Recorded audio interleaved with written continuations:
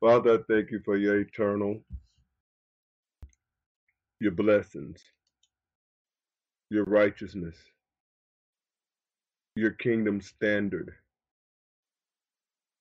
You don't have to put up with anything from us, but I thank you for your goodness, your grace, and your power. According to your loving kindness and the multitude of your tender mercies, please look down upon us. Forgive us when we do wrong. Chasten us if that's what it takes to turn us around. But warn us with your holy and righteous word. Cause us to be the people that you would have us to be.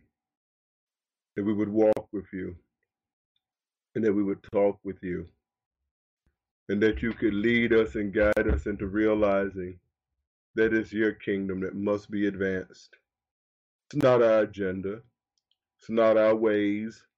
It's not our thoughts. It's all about you. And I'm asking you to, as we go through these scriptures, to remember that you gave this to us so that we would have proper lessons in how to treat you and how to advance your kingdom. Amen. Amen. And even so, amen. Every time you turn around,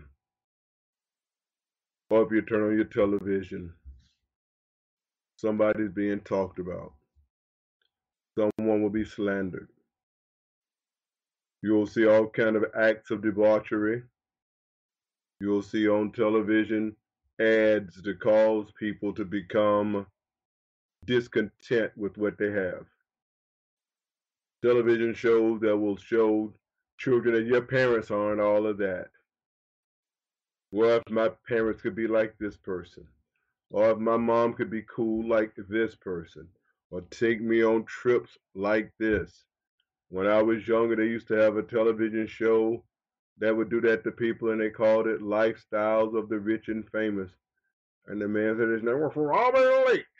And we're going to go look at lifestyles of the rich and the famous. Well, I think he's dead now. How about that? That's a lifestyle of the rich and famous till they die. All of these things that happen, we find it in the Bible. We find debauchery. We find envy. We find hatred. We find evil. We find spiritual beings. When I say spiritual, I'm not just talking about people saying I'm spiritual. Everybody's spiritual. You hadn't said anything big to me. You just got the same thing you're saying. I can talk. When you do that, I know it.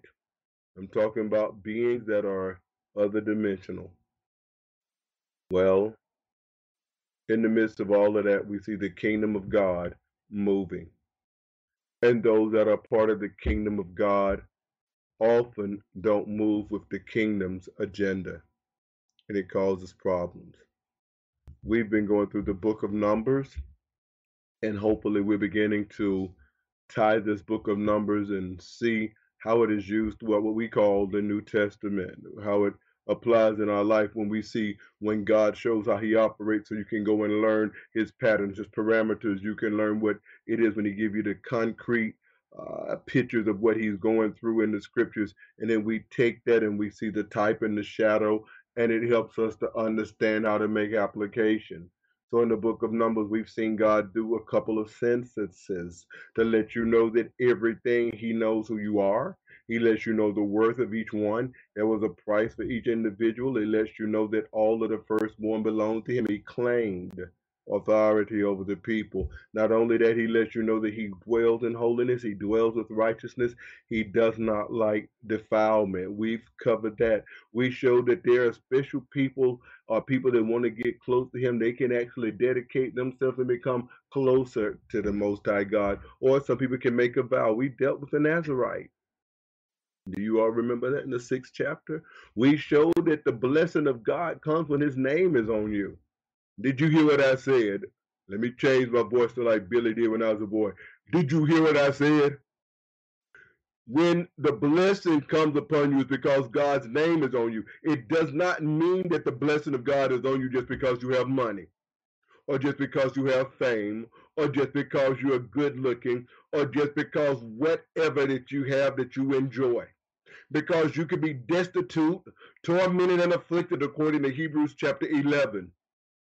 And the Bible says in the King James Version, they obtain good report. That Greek word behind that is they received a good witness. Well, when you look at that, they received good report, that they received that God was pleased with them when they didn't look like it. What about us? What about us? He showed in all of his blessings that he had set for them, that he wanted his name on them. I want you to do it. I want you to remember that I brought you out of Egypt. One, I want you to remember that when I brought you out of Egypt, that I gave you the picture of death. I gave you a sacrificial lamb that you would put on there, and that you are coming out of that world. You're dying to that old world. You are coming to me, and the sin that you have on you in Egypt, the dirt, the filth that you have on you from Egypt, I'm going to redeem you out of Egypt. I'm redeeming you from Pharaoh. I'm redeeming you from those gods that you've tied yourself up with. Don't tell Tim that many of them didn't get tied up with those gods, because I read the book of Joshua. When you read Joshua chapter 23 and chapter 24, you will see that they were tied up with those other gods. You will also see that in Genesis chapter 25, when God comes back and talks to Jacob or Israel and tell them, get the gods away from them. Now we see they did the Passover. We see it was important for them to do it, and he has appointed days. We've shown that God set up his tabernacle so that he could dwell in the midst of them, and he was showing him how holy it is to have his house in the midst of them, and that he had separated and segmented it out. That's important for you to know, because of the fact you are going to be representing the house of God. We are not to be defiling the house of God. It doesn't matter what your world does. It doesn't matter what you get on the news. Everything you see on the news is not for you to go and be what you call a newspaper or a CNN, a Fox News, or MSNBC, what you call end time specialist, because you let somebody make you think that they know more about the workings of this world than they do. What you need to understand is God showed them, I'm going to give you a pillar of cloud to lead you in the daytime. To me, I'm going to give you a pillar of fire in the nighttime to lead you. That's me in that. And I'm going to have you to have different trumpets so that you can hear my sound when I want you to do what you need to do. But then, yes, I've just gone through the book of Numbers in summation. Yes, I did, because I want you to be where I am. Then we see as God begins to move out, the beautiful thing that Moses was saying, arise, O Lord, arise and scatter your enemies. Why? Because we're doing what you said. We're fulfilling what you told Abraham. You said your seed will possess the gates of his enemies. We're going to go do it. Then when you come back, Lord, come back and rest and bless your people. Well, we see that one of the things about God is he doesn't do it like we think that he would. You see, when I was little, give you a mental break, there was a cartoon called Underdog. It was a square-headed dog, okay? Really, a square-headed, blockhead dog called Underdog. They call him Shoeshine Boy. And when something would happen, he'd go into a phone booth, open up his ring, take this little pill, and then he'd bust out and be Underdog, and he'd be so strong. So strong. God doesn't operate like that in us. And if he does operate like that in us, that's not normal for all of the time. So what he does is he carries us through the way of humility. He carries us through the way of meekness. He carries us under the yoke. Just like a man that's got a farm, you got a farm and you got 60 yoke of oxen or 60 oxen, and they're strong and they're powerful. If they are not under the yoke, all of that strength can damage your property, kill people, be in other people's yard costing. But if that power is under the yoke, that man can use that ox to do much good. Feed himself, feed the ox, feed other people, make money, etc. But the children of Israel didn't like God's yoke. They didn't like his manna. He gave not manner, he made N-N-E-R. I'm saying manna. He gave them food to eat from the sky. Dew would be on the ground, and they could gather, they could beat it, they could make it into cakes and things of that nature. They said, we get tired of that manna. Yes, we covered that in chapter 11. And we also covered in chapter 11, there was one other thing they hated. We don't have no meat to eat. We don't have no meat. We liked it better when we were in Egypt. When we were in Egypt, oh, we could have culinary skills. They had an Egyptian chef Ramsay, you know, and that Egyptian chef Ramsay, he could cook with those leeks and the onions and the garlic. Oh, the food was so good. All of the food critics loved it, and we loved it. Yeah, right. So God gave them quail. They lusted for what they had back during the time when they were with other gods. They lusted for what they had when they were in bondage. They lusted for what they had before they were redeemed. They lusted for what they had when Israel was not being taken care of as the son of God. They lusted for what they had when they were under the dominion of someone else. And they did not like what it was like to be under the dominion of God. Whereas God has said explicitly, Moses tell Pharaoh, Exodus chapter 4, 22 and 23, Israel is my son, my firstborn, let my son go, so that he may serve me. Well, that brings us to chapter 12. Chapter 12, we deal with the same people.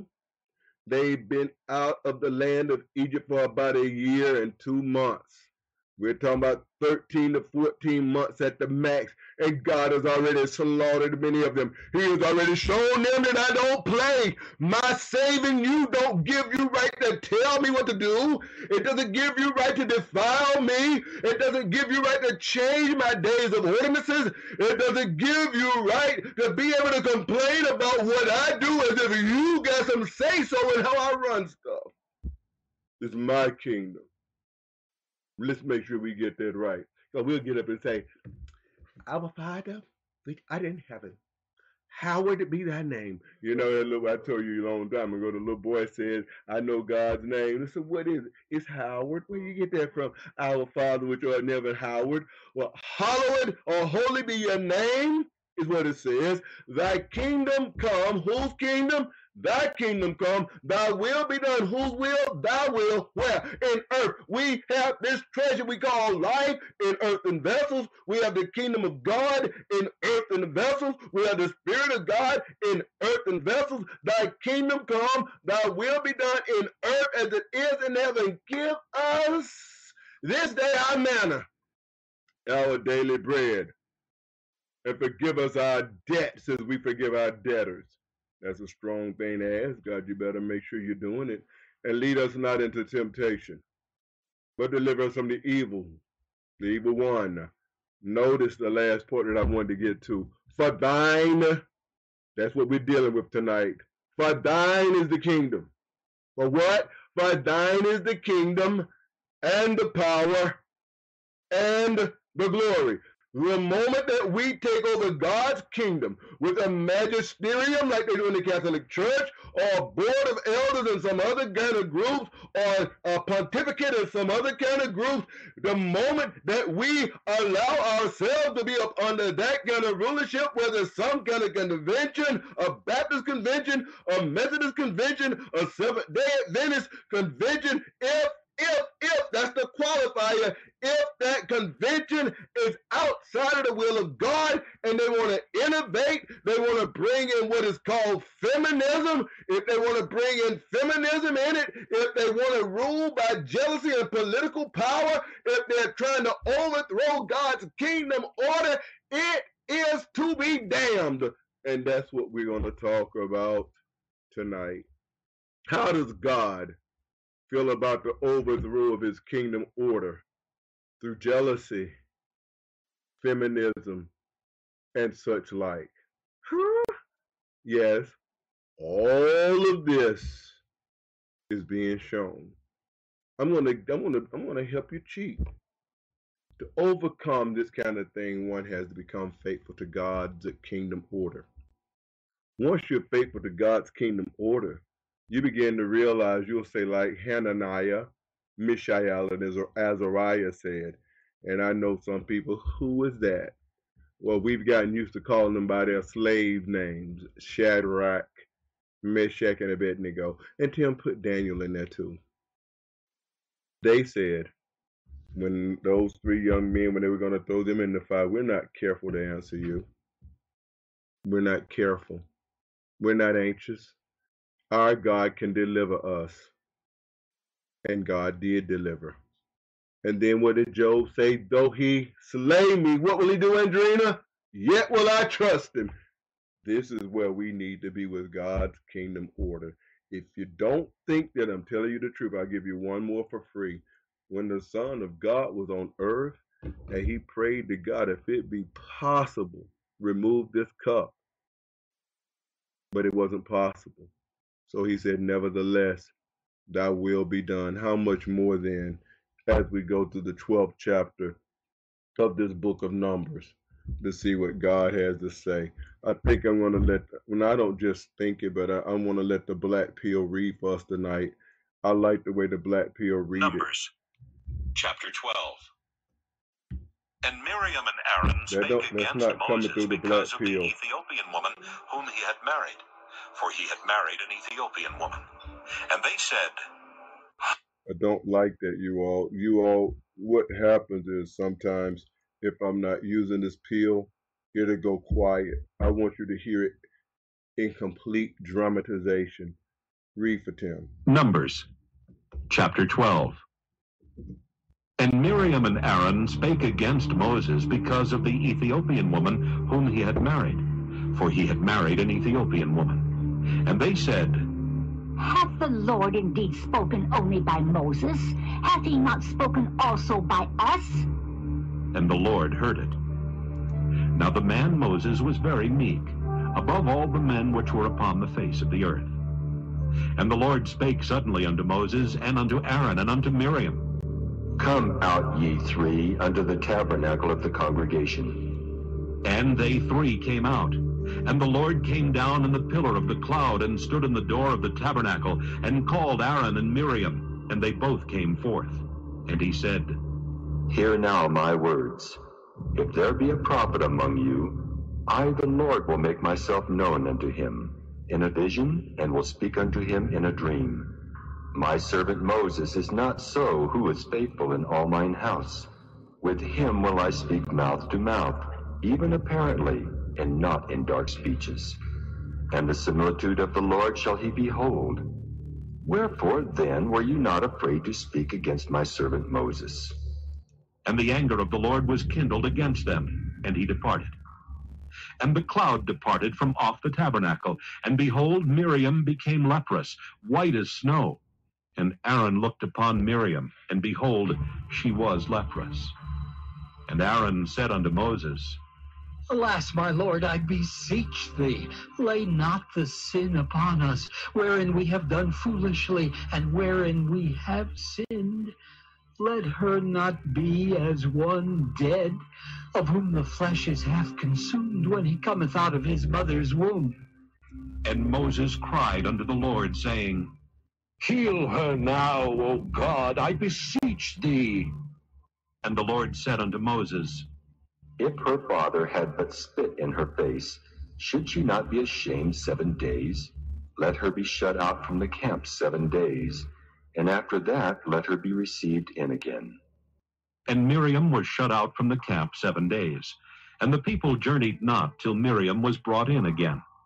And afterward the people removed from Hazeroth, and pitched in the wilderness of Paran.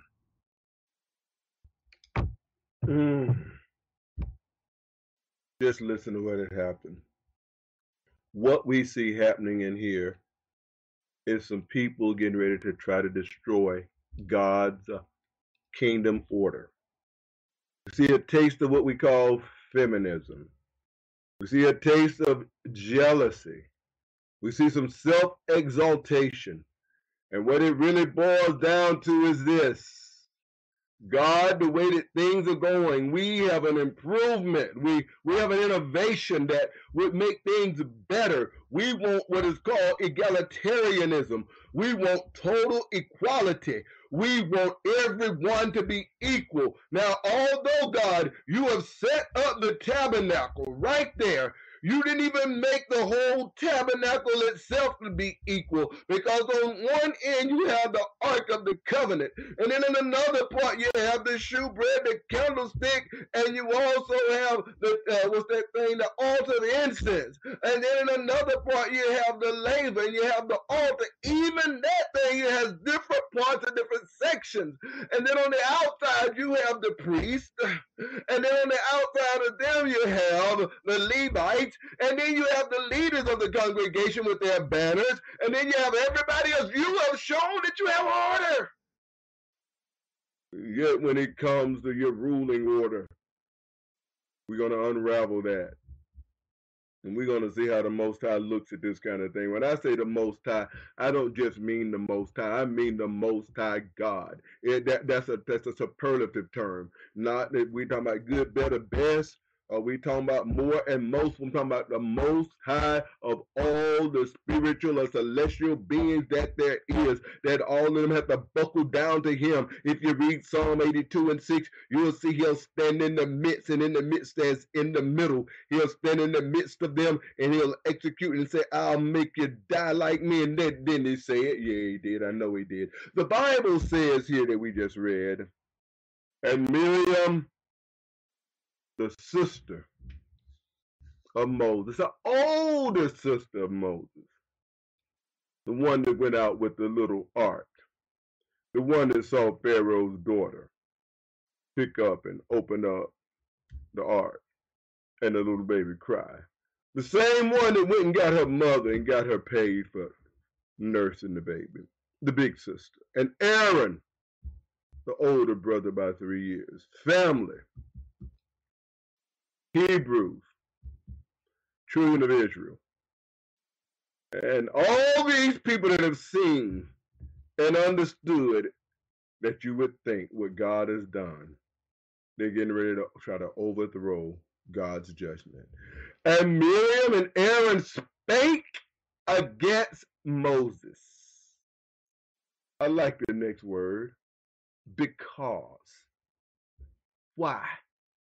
What'd you do it for?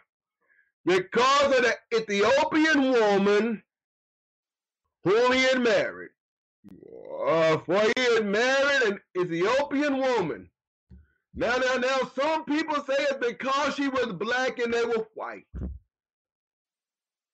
How about Ethiopia at that time went all the way up under Egypt, and they were a different group of people, and that these people were in charge, and they were not acclimated to being Hebrews.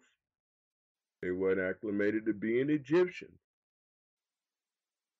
Could be also due to the fact that you married this woman, and she might be close to you and have some say-so. I don't know.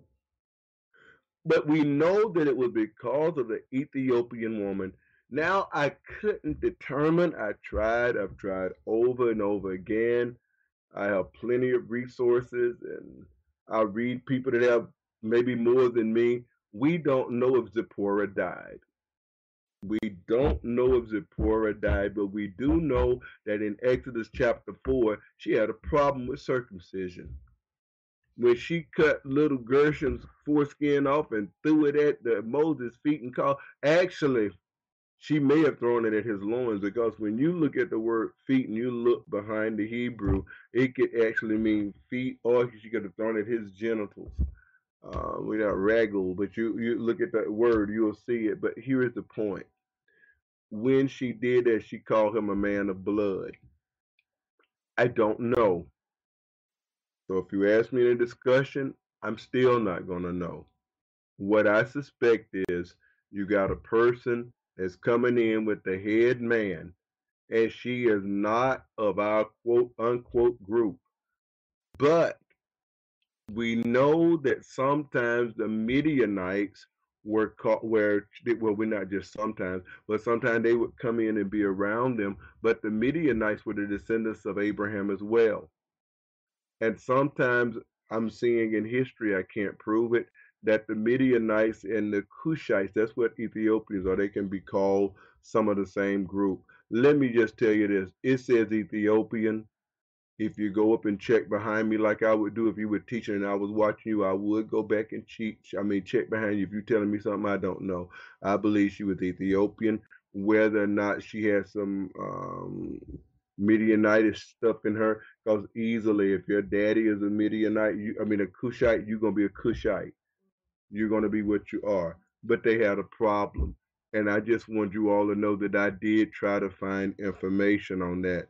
But can we deal with what I do understand? Will you give Tim some more water? You don't have to rush. I don't need it right now. I just know my glass getting empty, and my voice in a minute I'm gonna get dry. But it says they spake against Moses because of the Ethiopian woman that he married. He had married an Ethiopian woman, and they said, I want you to understand something. When it says, and they said, has the Lord indeed spoken only by Moses? Why are you using that voice, Tim? I want you to, those that, I think I might start in the future opening up my Strong's Concordance so that I can give people the number. But a lot of times, Strong's Concordance is not going to give you what the morphology, whether it's singular or plural or whether it's feminine. But here it's important for me to make it known. When it says, has the Lord indeed spoken only by Moses, the word spoken is the verb, and the verb is the verb where it says, has he spoken by Moses, we start looking and seeing that what there is saying that it's feminine. It's feminine the way that this thing is coming out. It's coming out that Miriam had something to do with this. And they said, hath the Lord indeed spoken only by Moses? That's a problem. Now, has he not spoken by us also? And the Lord heard it. Now the man Moses was very meek above all the men that were upon the earth.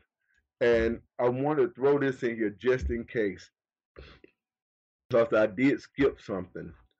In that first verse, where it says spake, as opposed to the second verse where it says spoken, I'm doing English. Spake is the one that's in the feminine. Thank you, precious love. Spake, if you're going to, where it says, and Miriam and Aaron spake, that is the feminine. You would not say Tim and Ann went to the store and she, or you wouldn't say Ann and Tim so and so and she. So was the emphasis is being put on the older sister. The emphasis is being put on her as if this is of her, and we know Aaron has shown some weakness. Tim, where you get that from? Exodus 32, when he made the golden calf. We wot not. That's what King James saying at WOT. We wot not what's going on with this Moses. We don't know nothing. And so they made, so let's make us gods. Then when Moses come and chastise him, let me say it like that. I don't know what happened to the Moses. They gave me the rings and Abba throwed it in the fire and it became out. It just came out of calf. And he lied. Bible said he used a graving tool.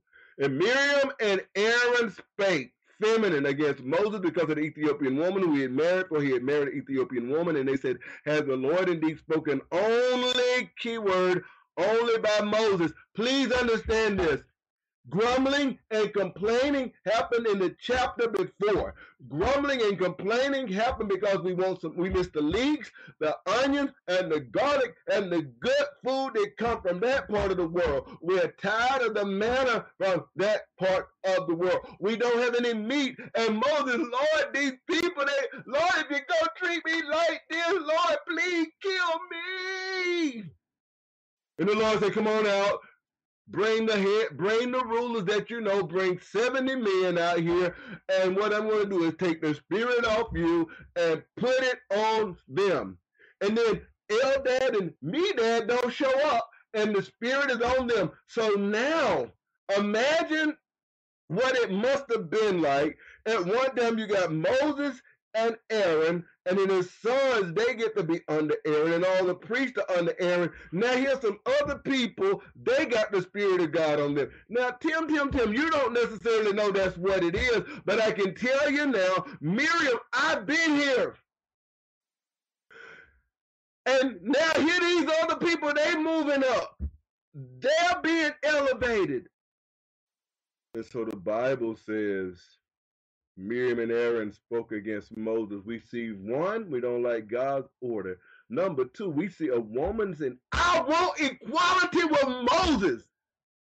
I want equality, or I at least want to be over the head of Moses. I want to be equal with him. I don't want to be subservient to him. I don't want to be subservient to this little brother of mine. I don't want to be. And Aaron, come on. We older than him. They may not have said nothing about being older, but the problem is we got a problem with Moses being in charge. He didn't have a problem when he saw the bush on fire. Were you raised in Pharaoh's house? According to Acts chapter 7, were you trained in all the wisdom of the Egyptian? Were you prepared for that role? Miriam, oh sweet Miriam, are you a man? When he chose men to be the heads, 3 of them on the east, 3 on the west, 3 on the north, 3 on the south. Did he choose any sisters to be in charge, to be able to go out to war and to prepare to go and take over the kingdom? Did he? Did he take any of the women and give them a full week to be able to be dedicated, sanctified, and certified, and consecrated, and put the blood on their right ear, their right thumb, their right toe, and do the sacrifices and risk having to go in and have to cut up the animals just right and do everything that's necessary to do the sacrificial system? Did he? So how are you going to all of a sudden put yourself in the position that no other woman is in this particular group? Tim, why do you call it feminism? Tim, why are you jumping on women? I'm not jumping on women. I'm just telling you what the Bible says. Let's see what the Bible says about that kind of spirit. You think that stuff started in the 60s with cigarettes, and people want to smoke cigarettes, and what's his name? Bernays. What was Bernays' first name? Edward? Edward Bernays doing this stuff with what they call public relations and showing people how to manipulate people with the media and all of this. In Genesis chapter 3 and 15, we find that the woman is already determined. She wanted to determine what's good and evil for herself at the behest of the beguiling one, the murderer that's from the beginning, the liar that's from the beginning, Satan. So God tells what I'm going to do. Adam, you've done your dirt. I'm going to deal with you. I'm going to curse the ground for your sake. I'm going to make you live out of the sweat of your brow. But woman, listen what I'm going to do. I'm going to, Genesis 3 and 15, you all, I'm sorry for not giving me the address. God said, I will put enmity between thee and the woman. We're talking about the serpent. I'm going to put enmity between thee and the woman, and between thy seed and her seed. Now, one of the things about this, you all, I got a wife. She's not my head, but she shows a good neck. Boy, she turned that rascal. Years ago, she told me that the devil hates women. And she went about through this passage and just opened up things that I hadn't seen. God said, I'm going to make you enemies, you, serpent, and the woman, and your seed, and his seed. It shall bruise thy head, and thou shalt bruise his heel. 16, please listen. Unto the woman, he said, or God said, I will greatly multiply your sorrow and conception. If God has greatly multiplied your sorrow and conception, imagine if you were to greatly decrease your sorrow and conception, how easy it might be to have babies. It might be like, plop, plop, fizz, fizz, another little boy it is, or a little girl it is, okay? And it says, thou shalt bring forth children, listen to this, and thy desire shall be to thy husband, and he shall rule over thee. That does not mean that your husband is going to be good looking and you're going to desire, oh, he got pretty pectorals, big chest muscles, he got big biceps, he's so cute, and I just desire him. It's like, oh, just come and love on me. No, no. I really won't even have to go through and explain this. I'm going to show you the next place where you see that same terminology. Listen to Genesis chapter 4, verse 7. You see, Cain got preached to by the first prophet that Jesus mentioned. I haven't determined yet if Adam was a prophet. I'm pretty sure he was. Why is that? Because Christ is the last Adam. But Abel is the one that Jesus mentioned when he talks about from Zechariah to Zechariah, the son of Berechiah, whom you slew. And he talked about all the prophets you have killed from Abel to Zechariah. So Cain rises up and kills his brother Abel because his gift wasn't accepted and he was rejected. So before he does this, he was warned. He was warned what's going to happen. He was rejected. Just read 6 and 7, Tim. You don't have to talk anymore. And the Lord said to Cain, why are you wroth? And why have your countenance fallen? If thou doest well, shall not thou be accepted? That's a strong sermon right there. And if thou doest not well, sin lieth at the door. Now imagine this is the door, and sin is lying at the door. See my hand right there, Andrina? Sin is lying at the door. And the Bible says, and unto thee shall be his desire, and thou shalt rule over him. Look, 5 and 8, Peter. 1 Peter 5 and 8. Be sober, be vigilant. Your adversary, the devil, as a roaring lion, walking about, seeking whom he may devour, walking about desiring you, walking about desiring to overcome you, walking about to desire you, walking about to eat you up. So sin is lying at your door, can't do well, and you can rule over him. Eve, your desire is going to be to your husband, and he shall rule over you. You are going to want to rule the man. That's not the order. You want to be the helper to him. And then what men have done over the years, since God set that in order, they have taken and made women chattel. He never told you to make women chattel. He never told you to sell your wife or your daughter as a whore. He never told you to beat them and mistreat them the way that they do. He never told you to do these things. The value of a woman was of such that if somebody that was qualified wanted to marry your daughter, he would have to pay you a dowry to marry that woman. And she would able to have part of that, and the replacement of the value that has been taken from the home would be restored. Now, to go back to our sweet message, am I clear why I'm saying feminism? Because right now we let feminism take so much place in America. We want men to act like they're women. We want men to wear panties. We want men to wear dresses. We want men to carry skirts. We want to say everybody can determine what their sex is, and God has already said what it would be. And now we have women that say they're men. Their desire is to rule over us. They made these things, movie called Amazon, but if you read Isaiah chapter 3, you'll see the curse of a nation is when children and women rule over them in Isaiah chapter 3. And I'm going to say it again in case somebody look at it, because I'm not teaching that tonight. Isaiah chapter 3, when God showed that Israel, well, especially the northern kingdom, you were under a curse. So here's the weight of this. And Miriam and Aaron spake against Moses. Their desire was to Moses, and Aaron is coming along with it. And you got a problem with the woman that he's married, and God didn't have a problem with it. He's shown. Sometimes people, listen, like if this little niacin, if this was a glass of wine that did this, and somebody got a problem with it, you don't get to tell me and rule over what God has said and take my liberty and then tell me I can't do it and God's not pleasing. This is what they were doing. And so what they did was attack his, not position, but his charge.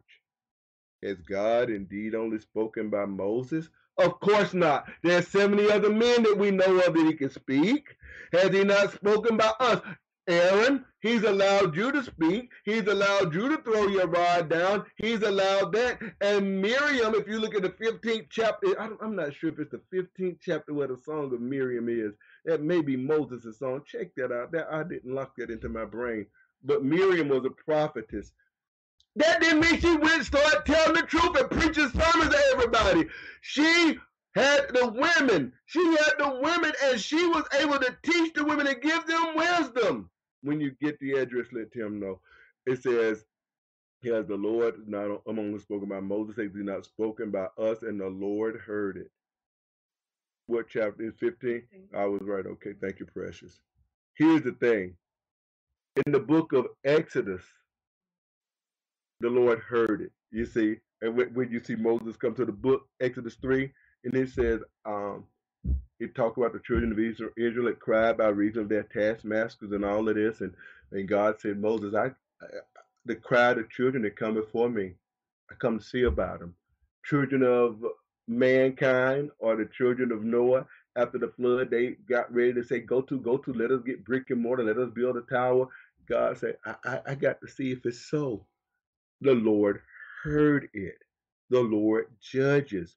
So the Bible said the Lord heard it. You don't want the Lord to hear you when you're in the wrong. One September. Listen to verse 3. Now the man Moses was very meek above all the men that were upon the face of the earth. And Drina, I started reading the Bible in earnest when I was about 17. I determined at 17 because I had seen men that I thought knew the Bible well, and I determined back then I never was going to let a man be able to preach something in the Bible that I hadn't read myself.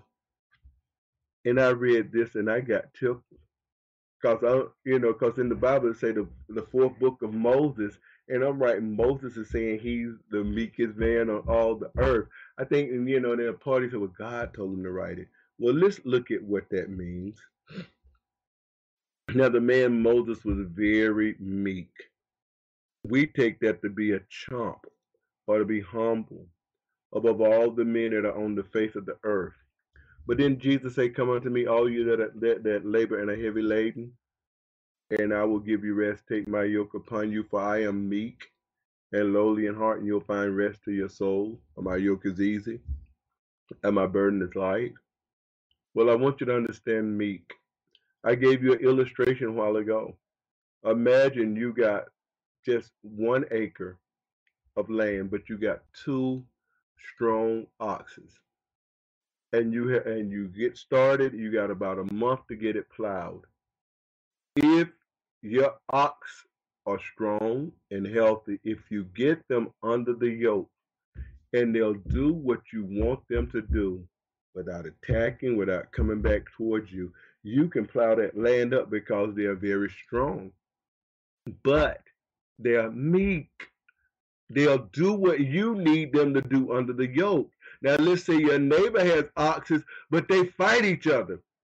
They're rambunctious, and you have to end up killing them and eating them. There is no productivity that takes place. What meek means is your strength is under the control and power of God. That's what meek is. It doesn't mean that you're soft. It doesn't mean that he's walking with his pants down to the ground. It doesn't mean that he's got on flat shoes and being sweet. It doesn't mean that he won't tell the truth. You can't read what Moses has said and his actions and think what Moses said. Well, I can't say, I can't judge. He judged Aaron. He ground up that golden calf they made and ground it to powder and made them drink it. Yes, he did. Told Aaron, you better not cry. You better not mourn when your son went off of God's strange fire. And then he told Pharaoh, he said, yeah, just like you said, you won't see my face anymore. So you don't see weakness. You see control under power. And that's why when we look at our Lord Jesus the Christ, he says this, Father, I always do those things that please you. And then he said, and I'm going to paraphrase it. I'm asking you in front of all these people to raise Lazarus from the dead. I'm asking you to do this not because of the fact that I don't know what you're going to do for their sake. Are we meek? Or does our power override the yoke? As a matter of fact, yoke me, God. Well, it says the man Moses was very meek above all the men that were upon the face of the earth. And Yahweh spake suddenly unto Moses and unto Aaron and unto Miriam. Come out here, you three. Come to the tabernacle of the congregation. And the three came out. Don't think he was saying, I'll come out here. We need to talk for a minute. No. This was hot. Why? Because Moses is my servant. Moses does what I say. And here you come going against him. I'm going to show you the gravity of this. I'm showing you feminism, and I'm showing you jealousy, and it's trying to uproot, it's trying to overthrow the kingdom of God's order. Do you understand? If Miriam got the rule, and if Aaron got the rule, and Moses was no longer ruling, when Moses tried to rule and say something different than what they say, the kingdom couldn't progress like God wanted it. That's why you have a father and a mother. I don't go in my brother's house and tell everybody how to live. I say this is what God say, this is how God said it, and then if my brother say that is what God say, he's still ruling. Same thing if they don't know me. If it's a cousin, if it's like the woman I met at the bank yesterday, want to talk like she loved God. I said, are you fornicating? She said, yeah, a little bit, something like that. I said, ma'am, how you gonna say you love God and you don't keep His word? I'm old. I take advantage of that. You know, my health white. You know, being in your 20s. You know, you probably expecting me to hit on you or something. No, you got the wrong one. I'm here on a mission. When I come to you, I want you to see an angel. Understand what an angel is. An angel is not that I'm trying to put myself up. Angel is only a messenger. It's a function. Now, if the function happens to be by a celestial being, that's different. But you can be a messenger of God and how you conduct yourself, or you'll be a messenger or angel of the devil by what you do. Now let's read again. It's going to be good. And the Lord spake suddenly unto Moses and to Aaron and unto Miriam, come out you three to the tabernacle of the congregation. And the three came out, and Yahweh came down in the pillar of the cloud. Don't just think the cloud came. It said, and Yahweh came down in, that's a preposition, the pillar of the cloud, and stood in the door of the tabernacle, which is the house of God, and called Aaron and Miriam, and they both came forth. If somebody ever tell you God never called a woman, He called her then, but I don't think she gonna like this calling. And it says He called them, and they came forth, and He said, verse 6, hear now my words. You've given your words. I even know why you gave them. If there be a prophet among you, I, Yahweh, will make myself known to him in a vision. Notice, I'm going to make myself known to him in a vision or in a supernatural vision. And I will speak to him in a dream. I will speak to him in a dream. That's among you. By the time we get to Jeremiah, I'll come and appear to Jeremiah. But we're talking about you at a particular time. You're coming out of the wilderness. I will appear to him in a dream. But listen. My servant, my slave Moses is not so, who is faithful in all my house. We're going to deal with that in a minute. But the point that I want you to see right here is that being faithful to God, it will override overthrowing the kingdom through jealousy, through envy, and even feminism. And a lot of times that's going to happen in people's assembly because most of the time it's women there. Well, all of us, 40 or 50 of us here, and it's only 3 of you all men. And most of you all are incompetent to know the word. Why? Because we have stepped down on the job. And we make it hard on women by not doing what we should. Listen to what it says. With him, who is faithful in all my house, with him I will speak mouth to mouth. Understand this. He's going to see me. I will speak to him mouth to mouth, even apparently with clarity.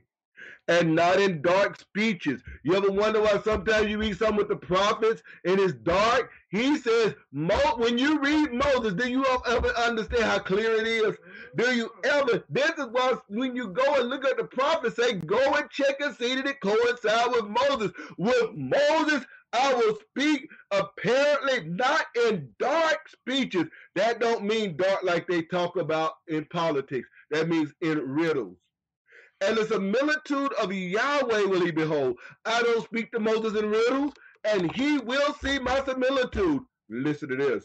Wherefore then were you not afraid to speak against my servant Moses?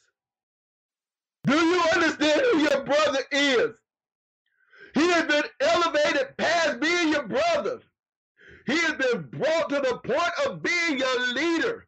I want you to understand Moses is not regular. You think he's regular because you got some kinfolk blood in yourself. Moses is not so. Moses is my man. And you spoke against him, and I'm talking to him. Do you understand that you've spoken against me? Do you understand how much you're showing that you hate me when you speak against Moses like that? The Bible tells me in that 4th chapter, I believe it is in Exodus, it tells, when you look at Aaron, no, it's the 3rd chapter. I know it's the 3rd chapter. Look about the 17th verse. I don't know what I did, but somewhere in my notes, I don't need them. But 3rd chapter around the 17th verse, when Moses is complaining he can't talk, read it. Find it where Moses said he can't talk, and God said, I made your mouth. I know all about you not being able to talk. And then when he says he can't talk, he said, I know Aaron, he can talk, and you're going to be to him as God, and he's going to be to you as a prophet. He's going to speak your word. That's what I'm looking for. If not, I'll turn to it myself. But that's what happened. God had already shown Aaron, Moses is the one I talk to. Moses will talk to you. And when Moses talks to you, then that's when you will have something to say. He is like God unto you. Did you find it? And so after he does that, he tells them the same thing with Pharaoh. You will be like God to Pharaoh, and Aaron will be your prophet. And so what ends up happening is, with this being known, here they come challenging Moses. Aaron, you know better. You should have never done that. As a matter of fact, I'll read it to you. The Lord gave it to me. It's chapter 4:10. It says, and Moses said unto the Lord, O Lord, I'm not eloquent, neither heretofore now since you have spoken to your servant. I'm slow of speech, I'm slow of tongue. The Lord said, who made man's mouth, and who made the dumb, the deaf, the seeing, and the blind? I'm not out of Lord. And then we move on down, and the anger of the Lord got kindled against Moses because he kept talking about he couldn't speak, and God didn't want to hear that no more. By the time you get to verse 15, it says, and thou shalt speak unto him and put words in his mouth, and I will be with thy mouth, and with his mouth I will teach you what you shall do. He shall be thy spokesman unto the people, and he shall be even as he shall be to thee instead of a mouth, and thou shalt be to him instead of God. The important thing for that is that for when Aaron got up there with Miriam and did that, that was too much. You knew your place. Has he only spoken by Moses? He on to self-elevate himself. And God said, you exalt yourself, you get to be abased. Then the Bible says, the anger of Yahweh was kindled against them. He departed. Imagine what it must have been. It doesn't tell you right away what he did for them to know he was angry. I don't know if fire. I don't know if he said it a deep or hard voice, but it says the anger of Yahweh was kindled against them, and he departed, and the cloud departed off the tabernacle. They have defiled the tabernacle. I'll show you how in a minute. And it says the cloud departed from off the tabernacle, and Miriam became leprous, white as snow, And Aaron looked upon Miriam, and she was a leprous. And Aaron said unto Moses, listen to his heart now. Alas, my Lord, I beseech you, lay not this sin upon us wherein we have done so foolishly. We have sinned. The point is, you didn't listen before. We had a problem. You knew back in Exodus 7 and 1, when the Lord had talked and he had told Moses, I have made you a god to Pharaoh, and Aaron thy brother shall be your prophet, and you went against him, you bucked against him, and you didn't expect God to come and do something about it. Now Miriam is good as dead. If you don't know the laws of leprosy and hadn't gone through the book of Leviticus, leprosy is the skin start getting white, and it's not albinism, but your skin start getting white. Unless your skin is totally white, then you are clean. The skin started getting white, it represented death, and you could not be in the camp. You would violate, you would make everybody unclean. You would make everybody else have that stench of death on them. I'm talking about the spiritual stench of death, and you would defile everything. So they had to put her outside of the camp. I want you to understand this. He's showing Miriam how bad this is, because some people say, why would God do that to her and not to him? That was part of the reason that I showed that it seems as if from the verb that she had a lot to do with this, that she and that he's going along with it. And look who's pleading for her. It's not her pleading for herself. Look at it. And Aaron said, alas, my Lord, look, I beseech you, lay not this sin upon us. You're not leprous yet, but you don't know what might be coming. We have done foolishly. It was foolish when you did to start with, but you overrode it because you thought you were so important in the kingdom that you could overrule his word. Just like when people tell you can be a carnal Christian and you can live like that. Romans 8 and 7 says the carnal mind is enmity against God, is not subject to the law of God, neither indeed can be. So then they that in the flesh cannot please God. Listen what it says here. Let her not be as one dead. That's what leprosy is like. Let her not be as one dead, of whom the flesh is half consumed, when he cometh out of his mother's womb. And Moses cried unto Yahweh, saying, heal her now, O God, I beseech thee. Heal her, Lord. It ain't that big to me. I'm not so offended by it, Lord. You got little preachers now.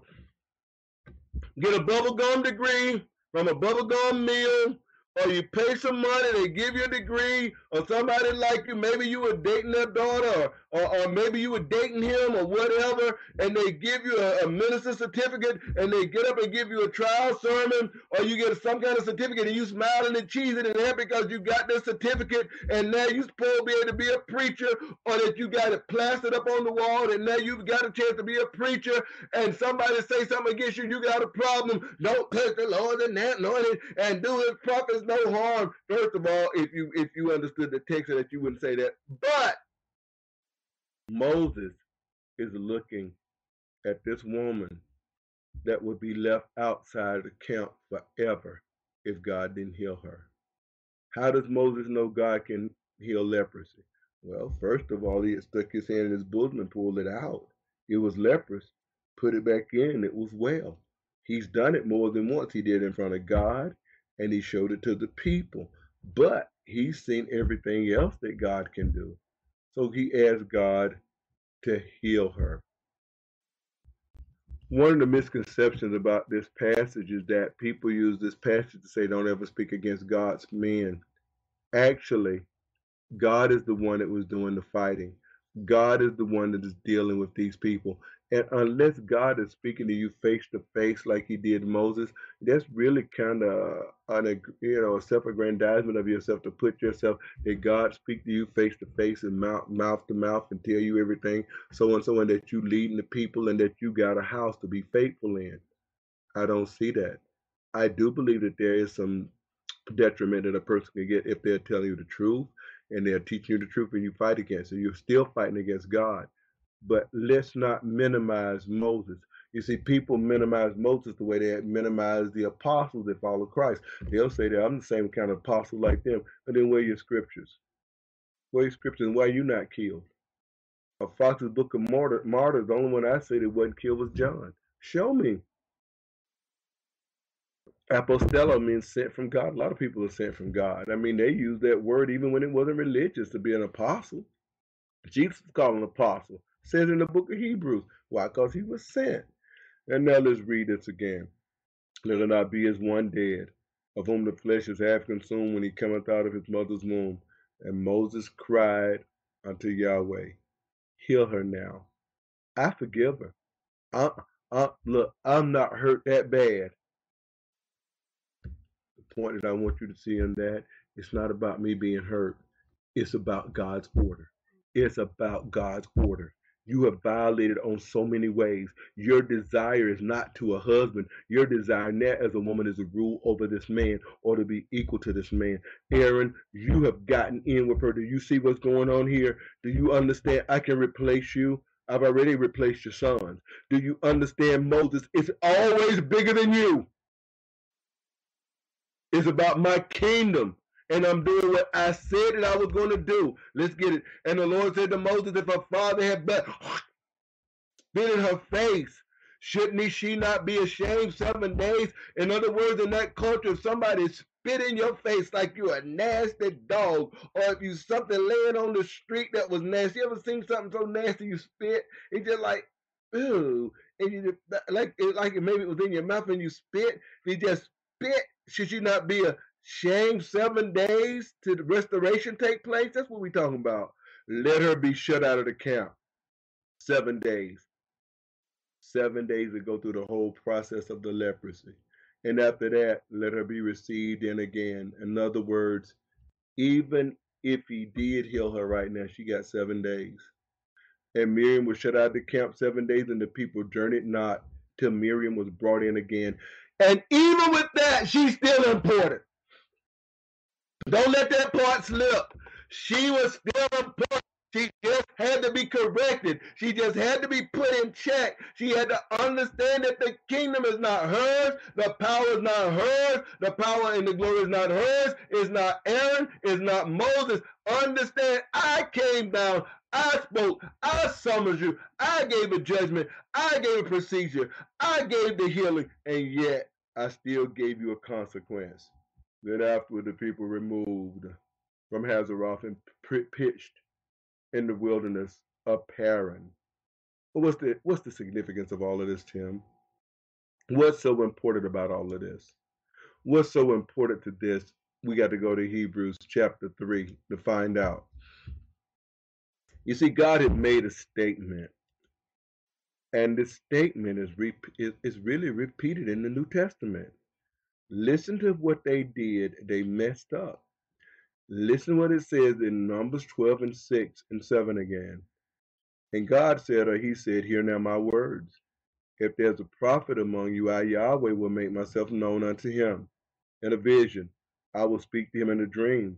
My servant Moses is not so, who is faithful in all mine house. Listen to how the writer of Hebrews take this and show us what we need to learn to walk with God.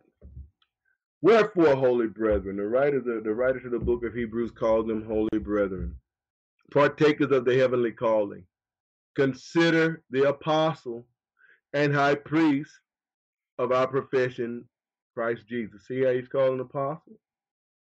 So now what's that? He's sent from God, who is faithful to him that appointed him, as also Moses in all his house.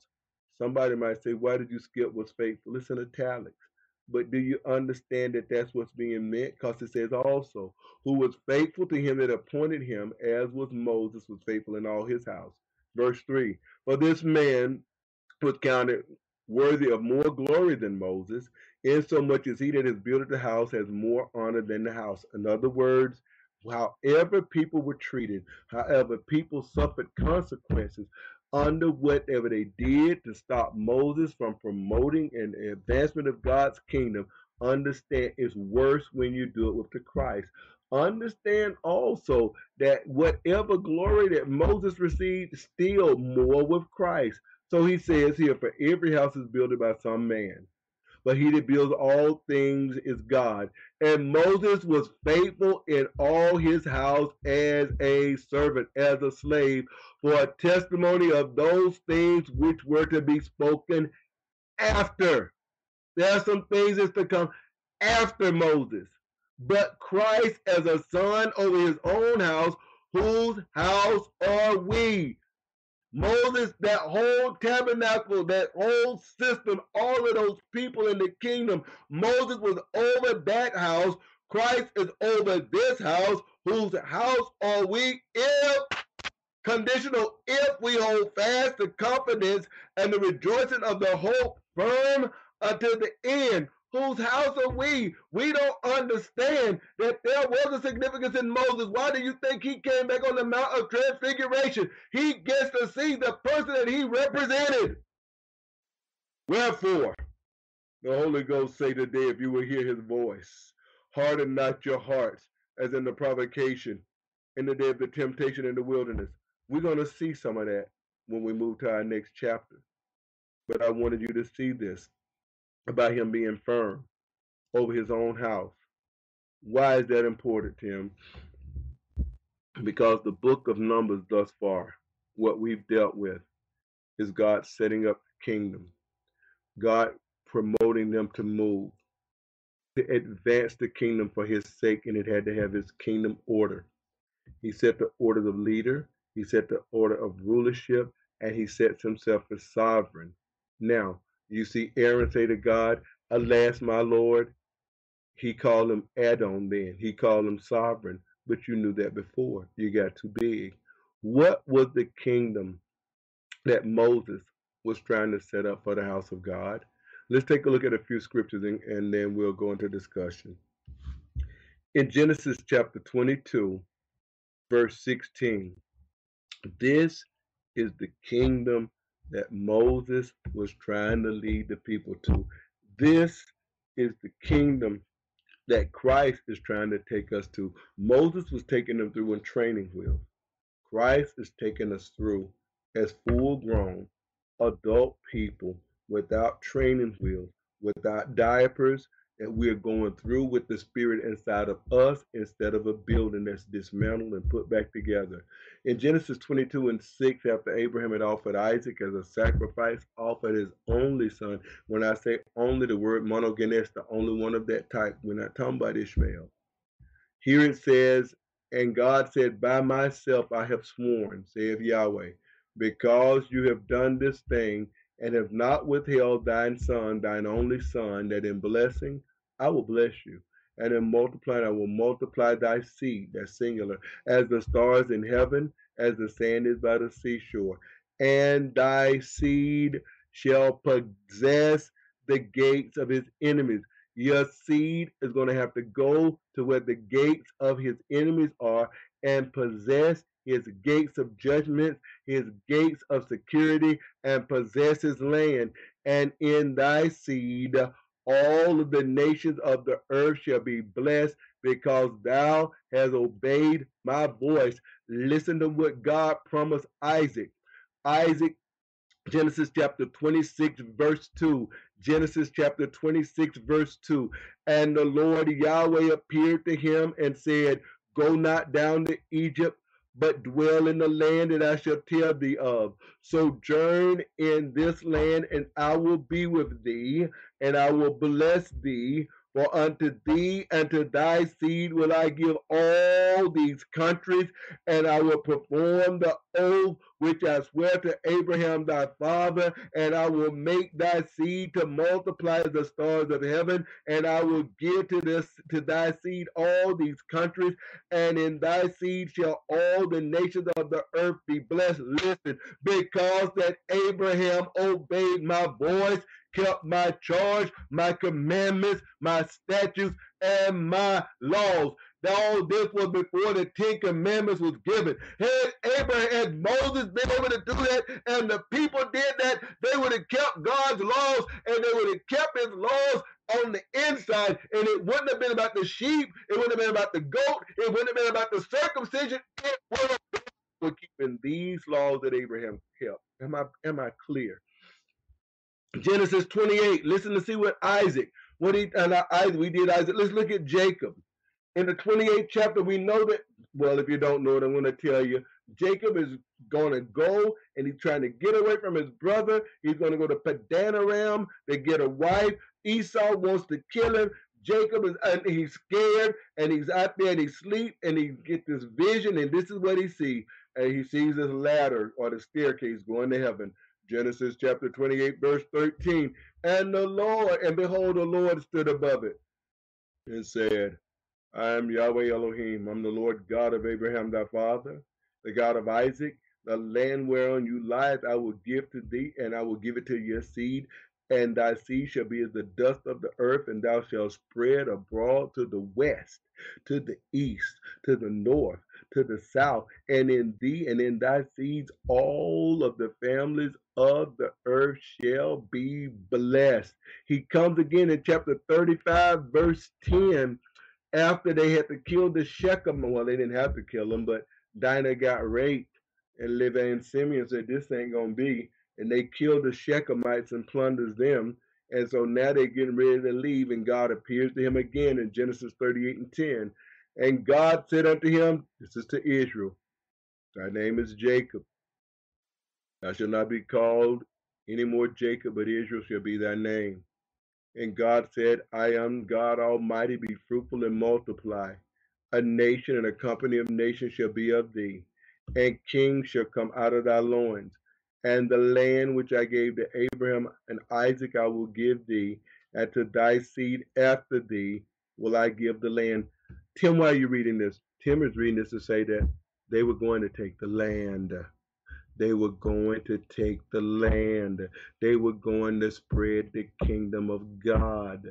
They were going to take the land back from the evil dominion of the fallen ones, of the principalities, of the powers. They were going in to establish the kingdom of God, not to mix with them.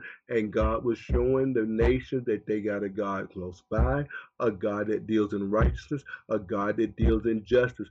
And Moses was faithful in all of that house.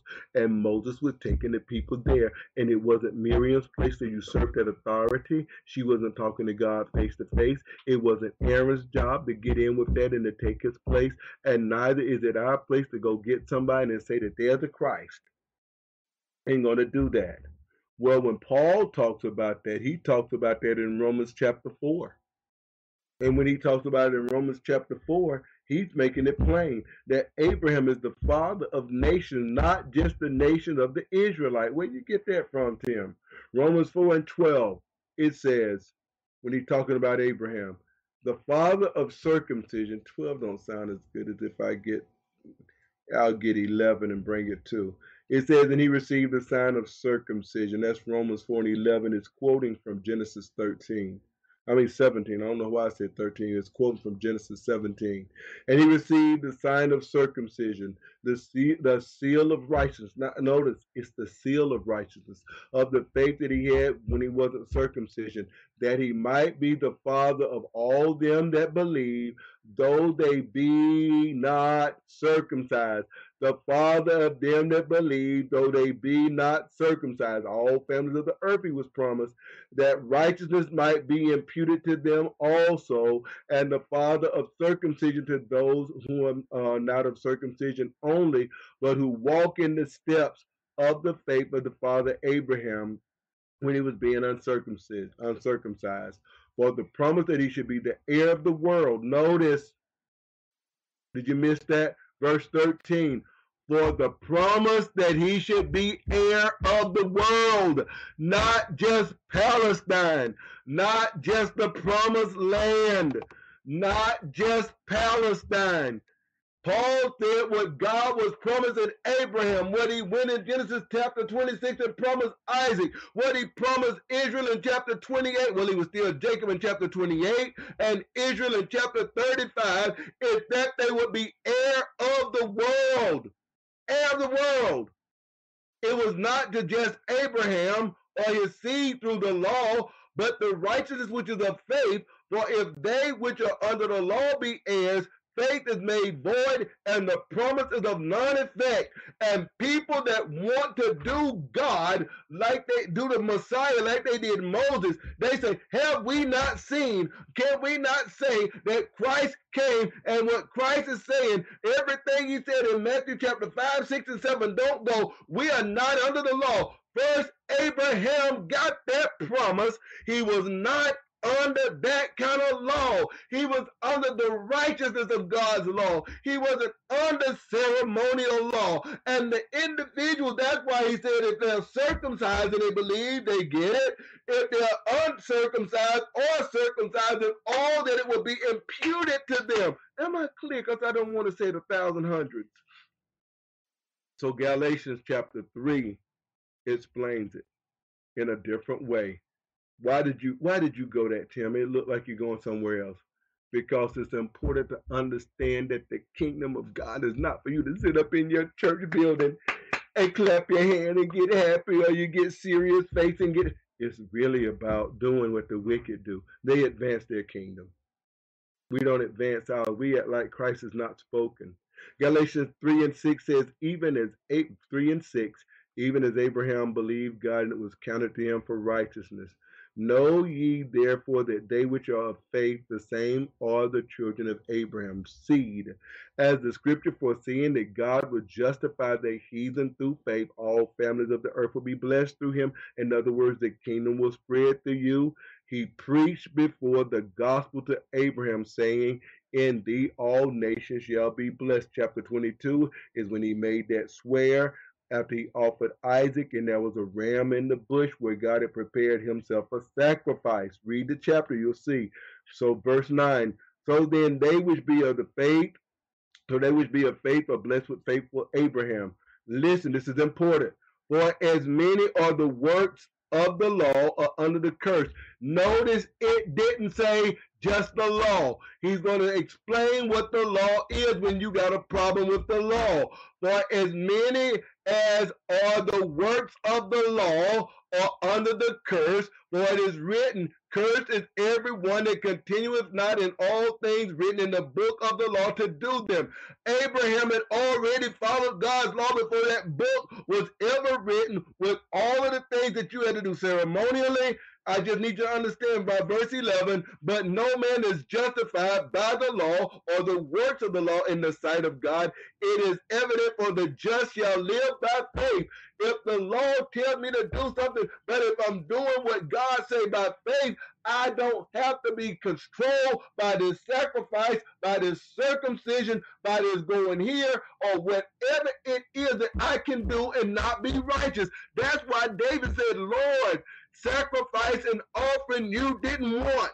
Jeremiah says in Jeremiah, is it chapter 3 or chapter 7 of both? God did not demand sacrifice and offering. He said, obey my voice. He's quoting from the 19th chapter of Exodus.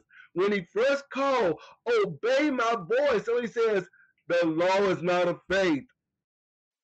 Why? It was added because of transgression. But anyway, the law is not of faith, but the man that doeth them shall live in them. Christ has redeemed us from what? The curse of the law, not the law. Not the righteousness of the law, because Romans 8 and 4, the same man said the righteousness of the law must be fulfilled in us who walk not after the flesh, but after the spirit. Romans 8 and 4, if you're writing. And then it says, cursed is everyone that hangeth on the tree, that the blessing of Abraham might come on the Gentiles. Here is the kingdom advancing through doing what Messiah says, by not overriding Messiah's order, by not going into your feminism, not going into your jealousy. You are not going to, because most of the time come out and say, I'm going to take your place, and God, I've spoken, you have spoken by me like you did to Christ. But what you do is say you in the spirit. What you do, you're talking a tongue. What you do, the Holy Ghost told you. And often it will contradict the Messiah. And it's the same equivalent. You are not letting the kingdom progress like it should. And God's going to deal with you. And it says that the blessing, I'm in verse 14, that the blessing might come on the Gentiles through Jesus Christ, that we might receive the promise of the Spirit through faith. Brethren, I speak of the man of men. but though a man's covenant. It said, but though it be but a man's covenant, yet if it's confirmed, no man disannul or addeth thereto. He's going to say, if me and this brother make a covenant, nobody can come and add something to it or take away. Verse 16, now he's going to explain. Now to Abraham and his seed were the promises made. He said, not unto seeds as of many, but as one, as to the seed which is Christ. And every time God say you and your seed is always singular. Paul said it's one, not many, because Christ is the heir. That's why the Bible said we are joint heirs in Christ. Read it again, Tim. Now to Abraham and his seed were the promises made. He said, not unto seeds as of many, but of one, and to thy seed which is Christ. And this I say, that the covenant, which was confirmed before God in Christ, the law, which was 430 years after. 430 years after he had made this promise to Abraham in Genesis chapter 22, or in Genesis 15, where it says, for 400 years your seed will be a stranger in the land, which was 430 years after, cannot disannul that it should make the promise of none effect. This was a promise that he had given Abraham, and he told Isaac, I gave it to him because he kept my commandments, my statutes, and my ordinances. So he says, for inheritance, the kingdom, the spreading of the kingdom, be of the law, it is no more promise, but God gave it to Abraham by promise. Last verse. Wherefore then serveth the law? Why all these ordinances? Why this tabernacle? Why this feast day? Why that feast day? Why this so-and-so? Why this leprosy? Why this clean? Why this unclean? It says, what serveth the law? It was added. It was added because of transgressions. Till mean a particular time. Till the seed should come to whom the promise was made. The promise was made to Christ. It wasn't made to you. It wasn't made to Tim. It wasn't made to your church. It wasn't made to the Greeks. It wasn't made to the Catholic Church. The promise was made to Christ, and it was ordained by angels in the hand of a mediator. And unless you are in Christ's house, unless you are his house, when he says, whose house are we? Unless you are in Christ and become a joint heir with God and with Christ, you are kept out. The promise was made to that seed. And all of this other stuff that you see, the laws and things were added for the people. For the Christ, it wasn't necessary. He didn't need that. He didn't need to be baptized because he was doing wrong. He actually did those things and was sanctified just like the priests were. The recap is this. They set up a kingdom in the wilderness. They had order. God was going to help them grow. They didn't like the way he did it. They didn't like the food that he gave them. They didn't like the food that they didn't get to have. They didn't pay attention to the trumpets blowing whenever they were supposed to go out. They didn't like the fact that the cloud would lead them certain times.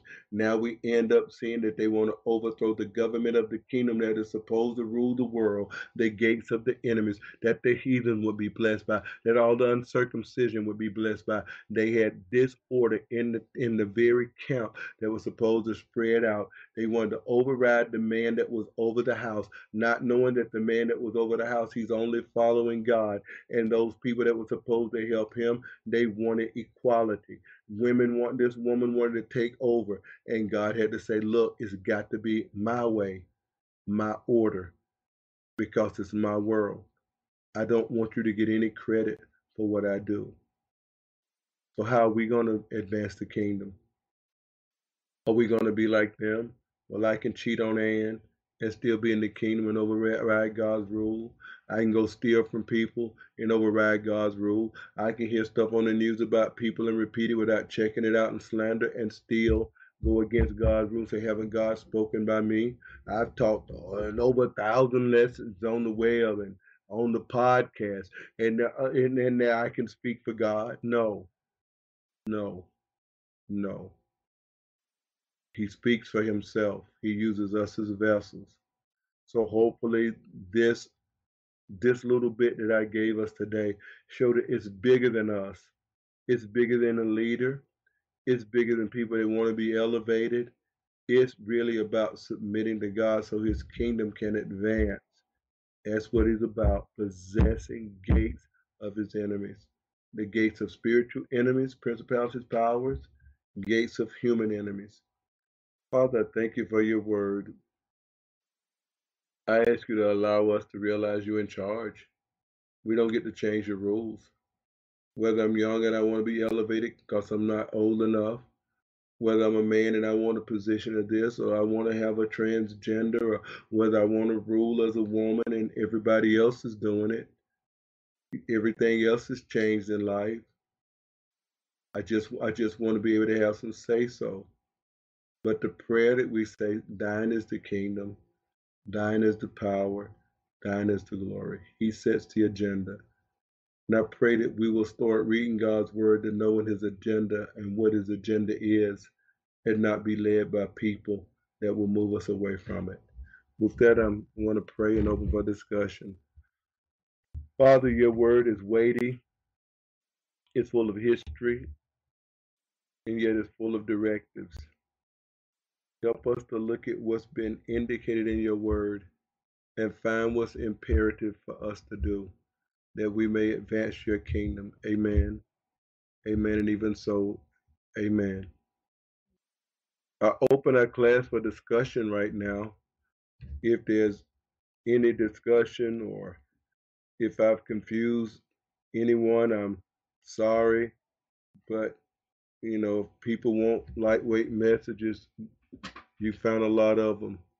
But I'm looking and hoping that by the time I die and I'm no longer on this planet, or even now that somebody that don't have access to the materials that I have, they can take this and they can learn a little bit and move on with that. To God be the glory. Any discussion for tonight? Anybody? Even if it's someone on the web, if they type in, I should get it. Hello there. I hear some sounds. Did you say Miriam was still necessary at one point? Well, Miriam was what? Did you say she was still necessary? No, I don't remember, but she was. She had a place with women. She had a role, but the fact was is that there was nobody to be equal to Moses, and it seems as if God wanted people to see that. It's almost as if y'all didn't know that. That was his question. You didn't. Do you remember going through Exodus? And one time the people didn't do right, and so Moses had him another little tent away from the people. He had come down off the mountain, he was glistening, shining, and he had his own little. And God's temple, when his cloud would come in and talk to Moses, they knew he was. Mm-hmm. They look, Gary. When I was young, there was certain guys on the street I just didn't mess with. Okay, he's already cut somebody or shot somebody, and you just know certain people, they just don't care how they treat you. And here's God, and you treat Moses like that. I would not want to mistreat a gangster's child. Did you know that was my child? Yeah, but I didn't like what she said. And you slapped my child.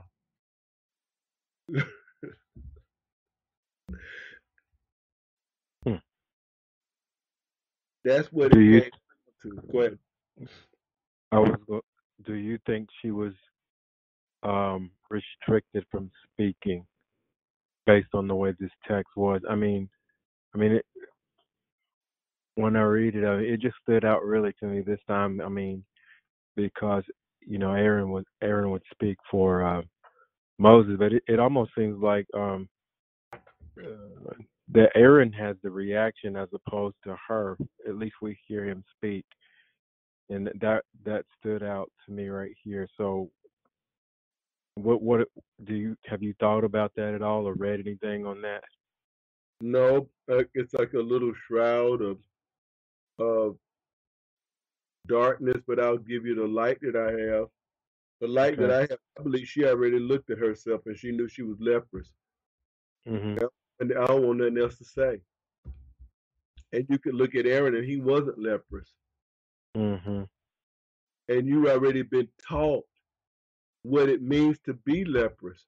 Even before you had what you call the laws in Leviticus, they seem Mhm. when Moses did that, it's as if I know what leprosy is.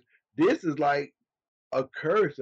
It's almost like you was already something considered to be dead or like you're dying, but and the Mhm. people turned around, but God say, you don't let that come in my camp. I don't want it in my camp. I don't want it nowhere around. And so he gave the dimension now of what defilement is. When we fool with the dead, I'll give you. Mhm. We don't understand that fornication is like leprosy.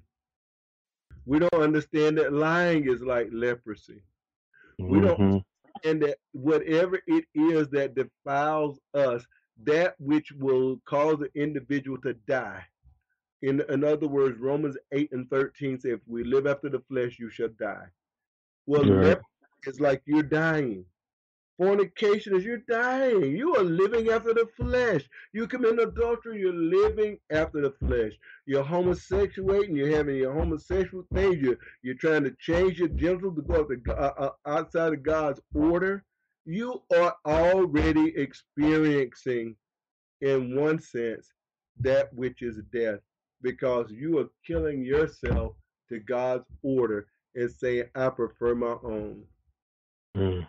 And so I said, she saw it. You ever looked at your Okay. hands?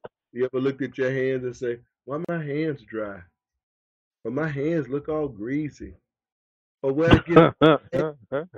Or sometimes I got a cut. I don't even know how I got it. Imagine you're a black woman and all of a sudden now you looking white. Because I mean, if you already white, what difference would it make if your hand was turned white like snow?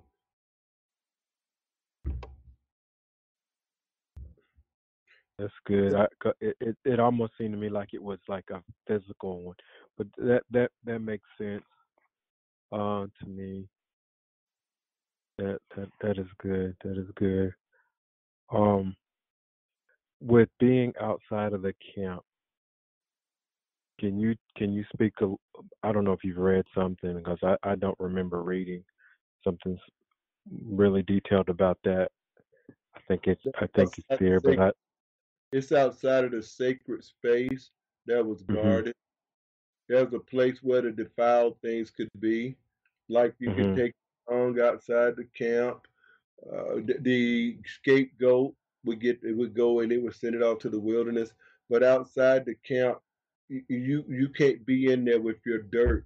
In other words, you got this on you like death and you can't be inside. You will defile everybody. You will spread your stench. You will spread that death. You will spread that defilement. And that's the same kind of thing that Paul said in 1 Corinthians 5. He said, did not tell Mhm. you eat with the fornicator, did not tell you not to eat with the reviler, did not tell you not to eat with the drunkard. Now we're not talking about those in this world, or else you have to go out of the world. But if any man call himself a brother, Right. and that sapsucker, he gonna be wicked anyway. He gonna be ungodly anyway. You know what? Because sometimes the message that we teach is going to be on the web later. I'm going to 1 Corinthians 5 and 12 so I can read where it is. Actually, 12 is too far down. Let's go to 9. This man had been laying up with his father's wife like Reuben did. Reuben laid up with his father's wife, and you find he did that in the 35th chapter. That rascal did that, laid up with Reuben's other wife, Bilhah, and then in the You mean 49th, you mean you huh? mean you mean not Reuben? Yeah, Jacob. No, Reuben laid up You with you said Jacob. Reuben laid up with Reuben's wife. No, he didn't. He did that too, but that wasn't the problem. The problem when he did it with Jacob. But then when I was reading it the first time, I'm like, why he didn't say nothing about it?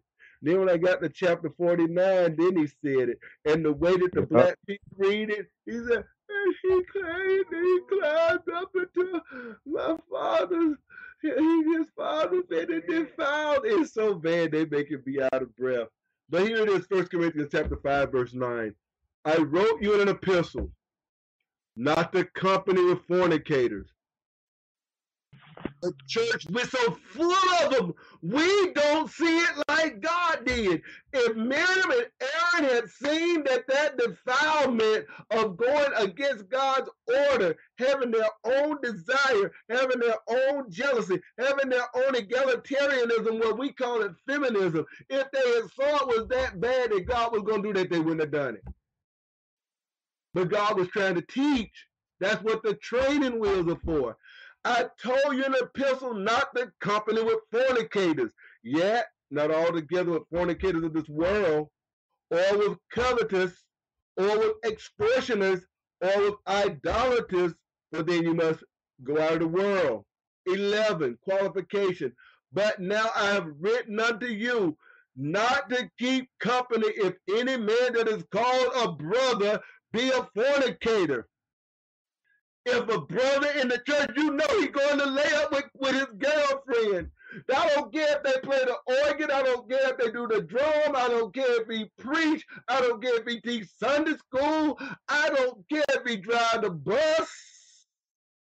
If he's a fornicator, if he does a little Islam on the side, he's a fornicator. If he despises God, Bible called Esau a fornicator. He married those doggone Hittite women. It says, be a fornicator or covetous. Greedy. You people have covetous pastors. Their tithe is the covenant. And they get your check. Right on your check, money cometh. Money cometh. Or you get this other, this like what that big head guy name was.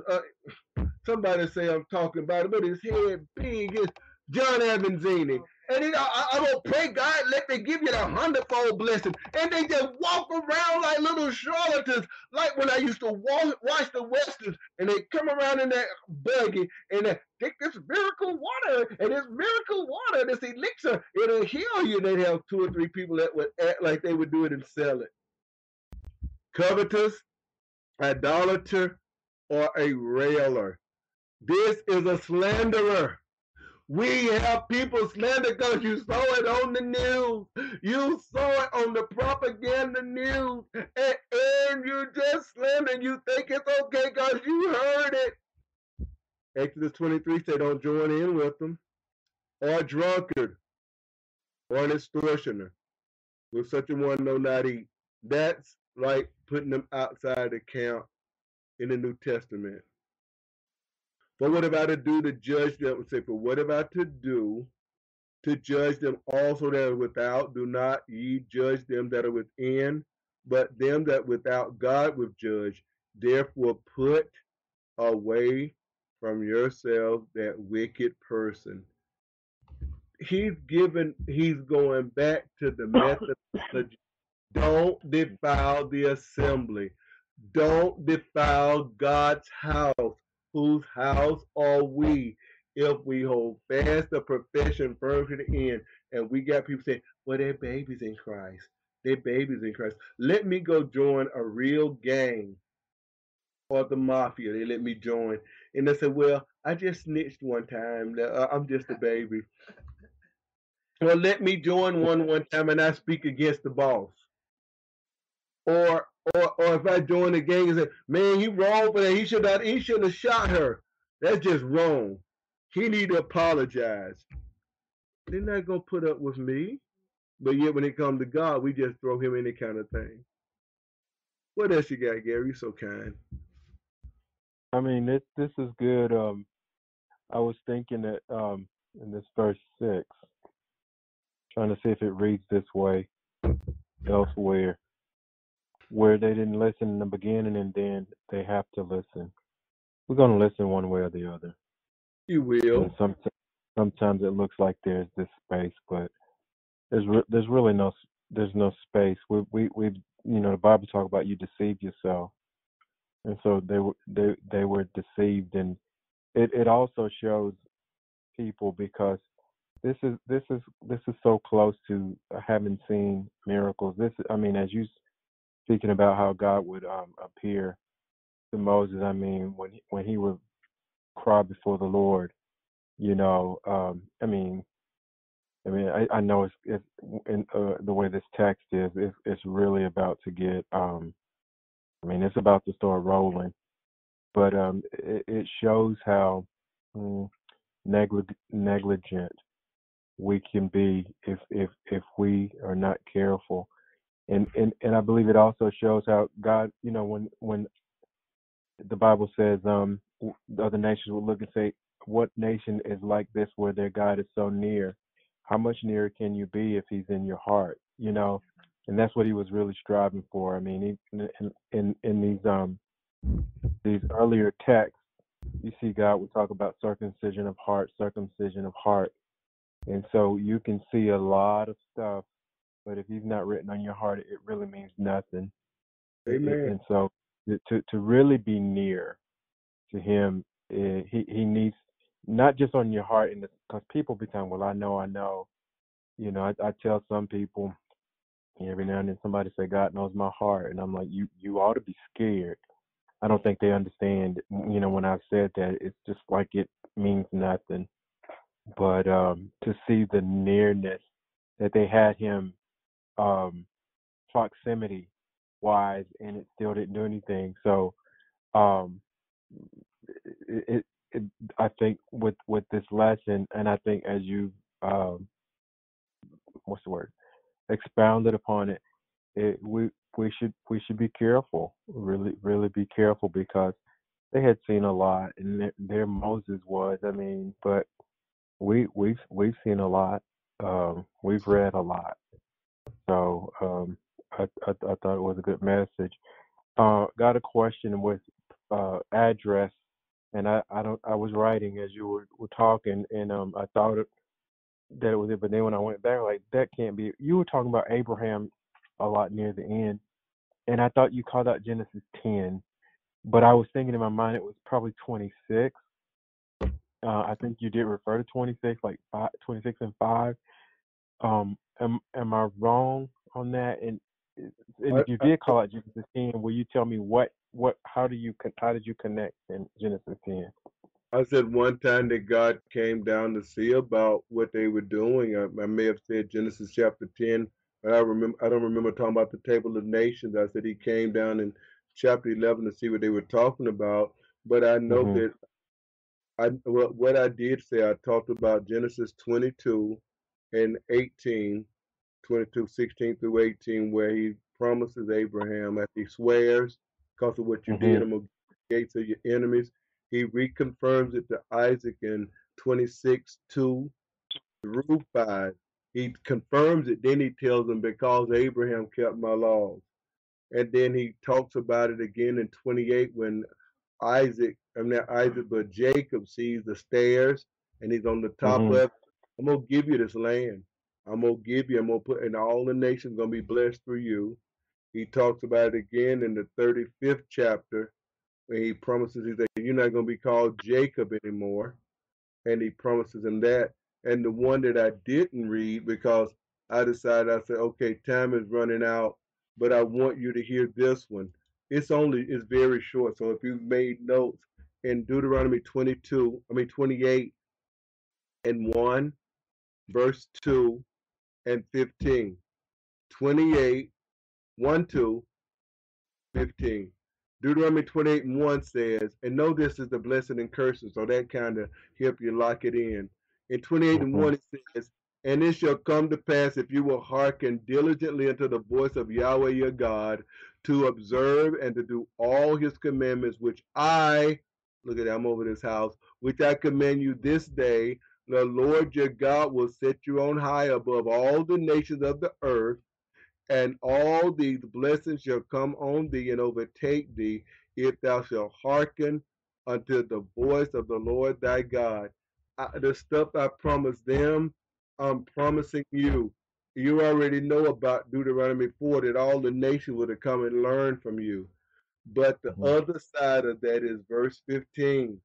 But, that's the but. Mm.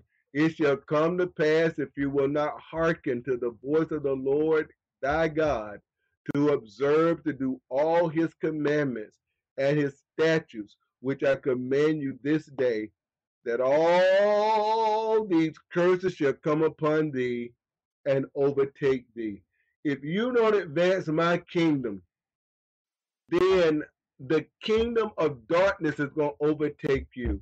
If you don't choose life, you're choosing death. If you don't choose blessing, you're choosing cursing.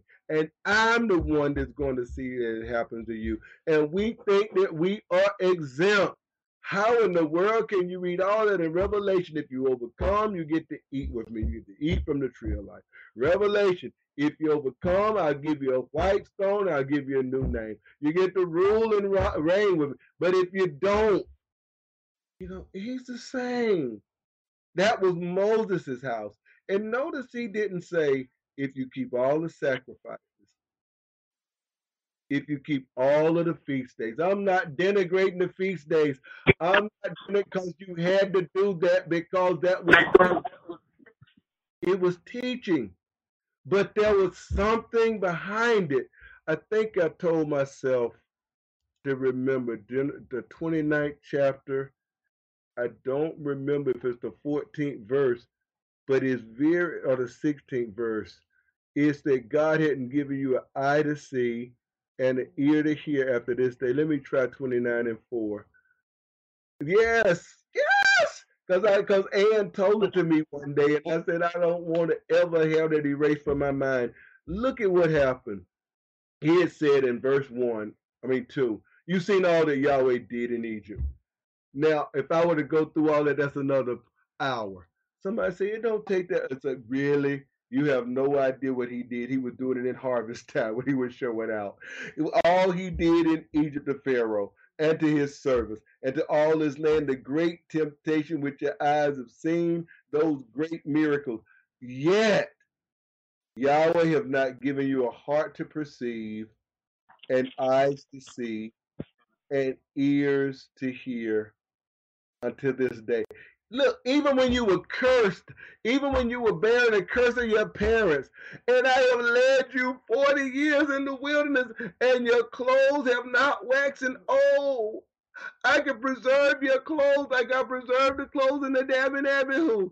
I said, if your clothes didn't wax old and your shoes are not old on your feet, you don't even have to worry about getting corns or bunions or your shoes wearing out on the heel and twisting your ankles. He just goes on to say, you haven't seen. And this is the very thing that happened a lot of time under the sacrificial system. You didn't see. You didn't see. You're going through the motion. And how many people can clap their hands and sing, go to church, glance through their Bible and still haven't seen that it matters how you live in your home. And see, it matters how you treat your wife. And see, it matters how you work on your job. And see, it matters that you're not out here fornicating, adulterating, homosexuating. It matters that you don't think you're a prophet when you're not. You're going to tell the future because you think something going on in Iran or Iraq and somebody tell you somebody's a great man and you listen to them and you don't even go back and do the history. You think it's okay to say black people this, that, and the other, and you don't go back and look at the history, see what's still on the books against them, and you keep talking.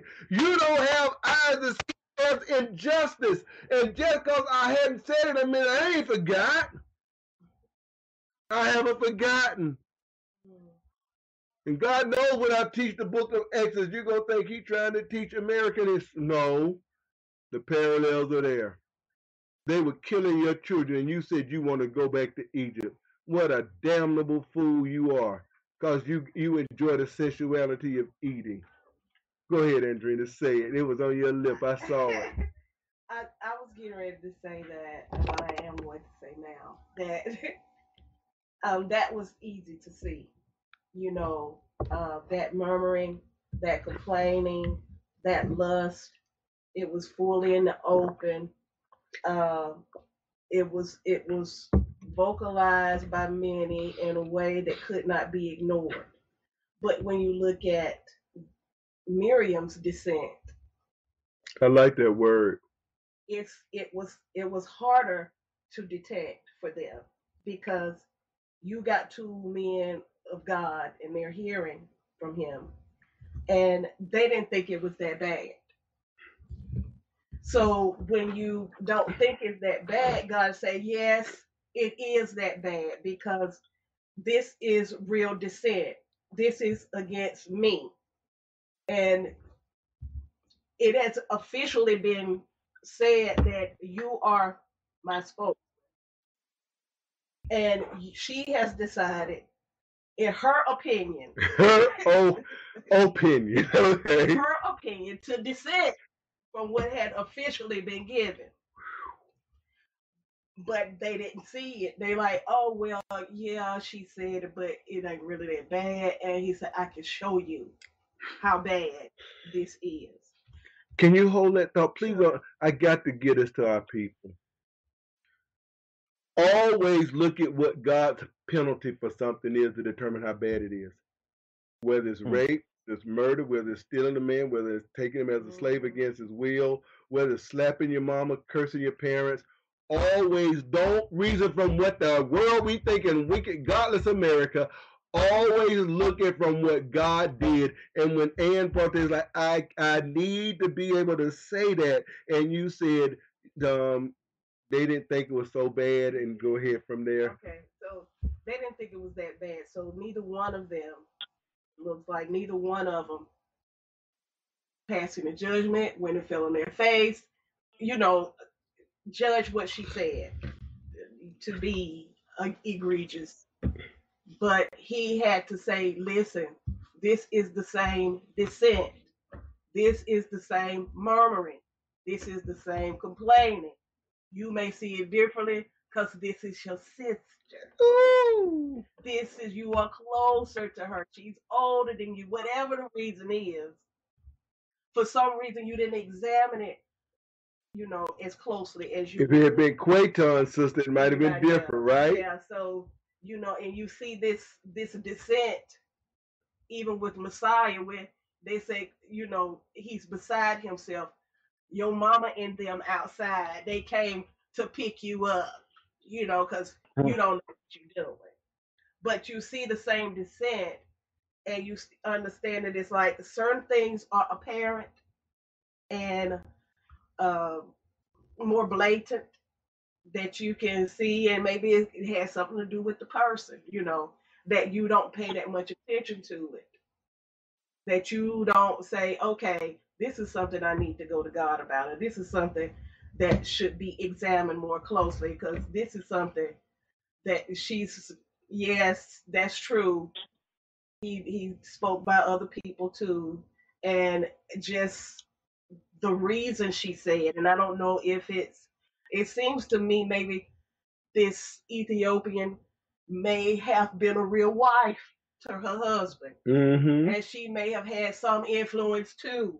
You mean like that man this week that called me because you told me not to work for him this week, so he got somebody else to call, like that kind of influence you have over me? Okay. Yeah, so it may have been that Miriam may have felt like she was losing some power. Okay. Within that, and it's like, and you not, for some reason, like, I want to say it's the woman, but then she says, has not everybody, has we all been,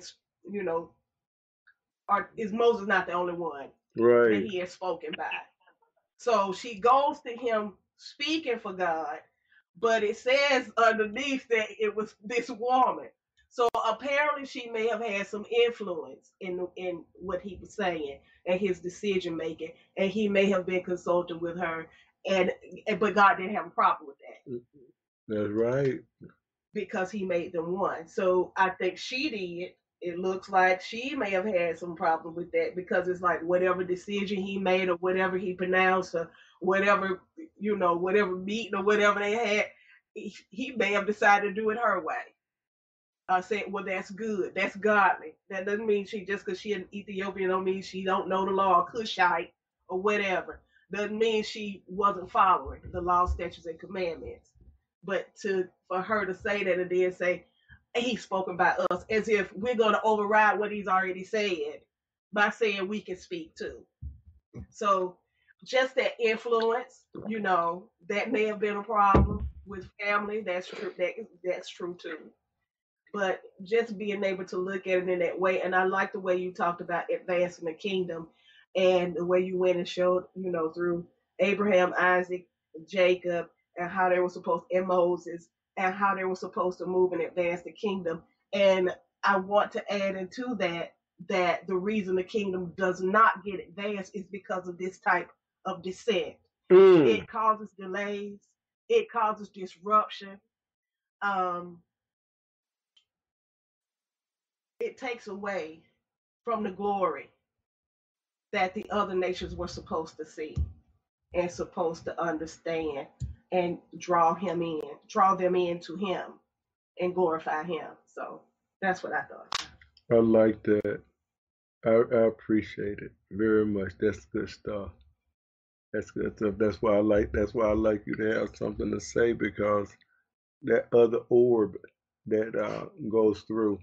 That other, I thought about a scripture that I know y'all don't like this scripture because sometimes people use a scripture and it leave a bad taste in your mouth because of the way they decide to chew it up and spit it out. Mm-hmm. But Hebrews 12, where it talks about obeying your leaders. Yes. And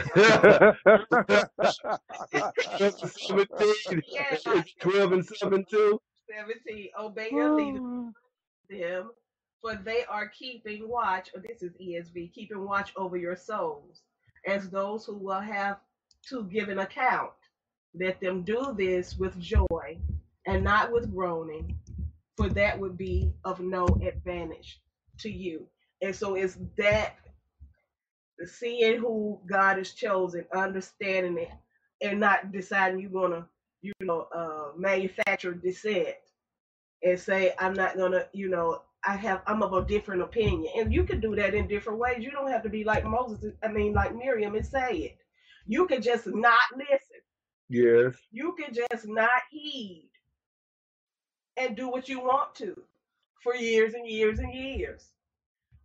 But he's watching and he knows. And sometimes you wonder why things are not different, because you have people among you who are dissenting. They are dissenters. Yes. And you don't know it, or you haven't paid any attention to it. So that's it for me. In 13 and 7, did I say 12 and 17? Because I know it's 13. 13 and 7 and 13. Yeah, 13 and 7. Remember those that have the rule over you, who have spoken to you the word of God, whose faith follows, considering the end of their conduct or their conversation. Right. And that's how I treat the other after that. Yes, who have the rule, submit yourselves, for they watch for your soul, that they may do it with joy and not grief, for that is unprofitable for you. And you think he's not drawing that from what we call the Hebrew scriptures? How in the world could he not be drawing it from there when he just got through talking about Melchizedek in chapter right there at about chapter 7, and then you start seeing him talk about all the stuff with Moses and his tabernacle, and he goes through all of the Hebrew people, well, not all of them, but a lot of them in chapter 11, and say, let's get the conclusion of the matter. Let's look at Jesus, the author. Go ahead, Precious. I was thinking about the spitting in the face. It was another place that it called for. That one with the shoe and the roof, is that it? When the guy wouldn't marry his do the Levirate vow? Is it in Deuteronomy 2, or is it just in Ruth? I think it's in I don't know. You know what I'm gonna do? I'm gonna cheat unless Gary know, and I'm gonna just look up spit. Alrighty. Spit. Deuteronomy 28, 25 and 9. Then shall his brother come upon him in the presence of the elder and loose the shoe of his foot and spit in his face. And it is said, they shall answer and say, so shall it be done unto man, and when he will not build up his brother's house. That's the problem. The spitting of their face, it says you won't build up the house. You're breaking it down. You're tearing it up. And he was displaying his displeasure with the leprosy. And he said, it wouldn't be that he spit on their face. Yeah. And see, you know what God showed me when you made me look at that?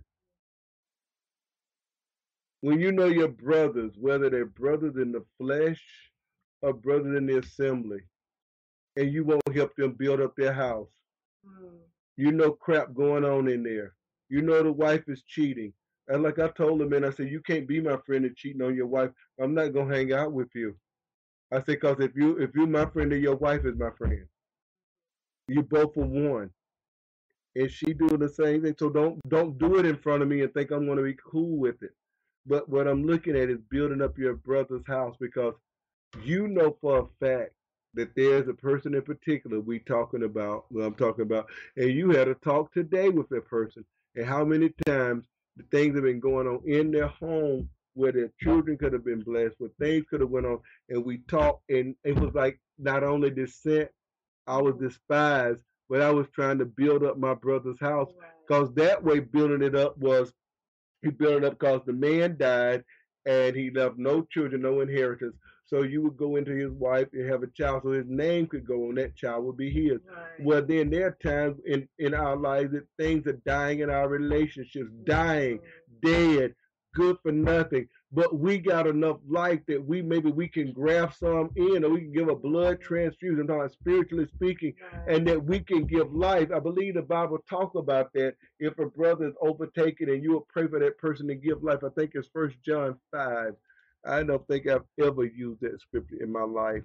I love it when the Lord give me some I hadn't used, because they all are important. But it said there's a sin that's unto death. I don't even say pray for that, because people be praying for everything. And then he talks about that if anyone sees his brother committing a sin not leading to death, he shall ask, and God will give him life. Yes. To those who commit sins that do not lead to death, there is sin that leads to death. I do not say that one should pray. Is that like 1 John 5:15 through 17? 16. Okay. So what I'm saying is that we ought to be able to do something to cause life. Jude says, some you save with fear, hating even the garment. We snatched him from the fire, hating even the garment stained by the flesh. That's what we're about. But most of the time, well, I can't judge. But like the cartoon,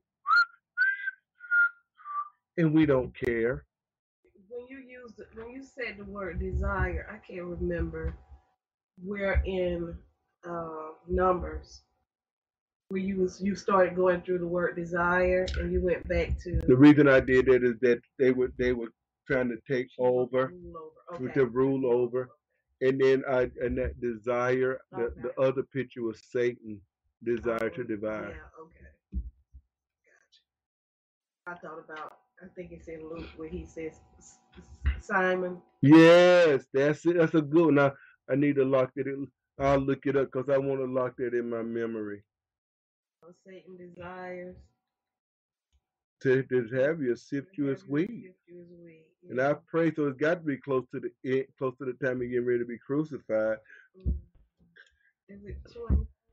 I don't remember. That's why I try to remember stuff, because I don't like to have to look it up. But I'm gonna look up the word sift. Now you remember but if you look at 22 and 31. Okay. But see, what happened is when you use different versions, they may not use that word.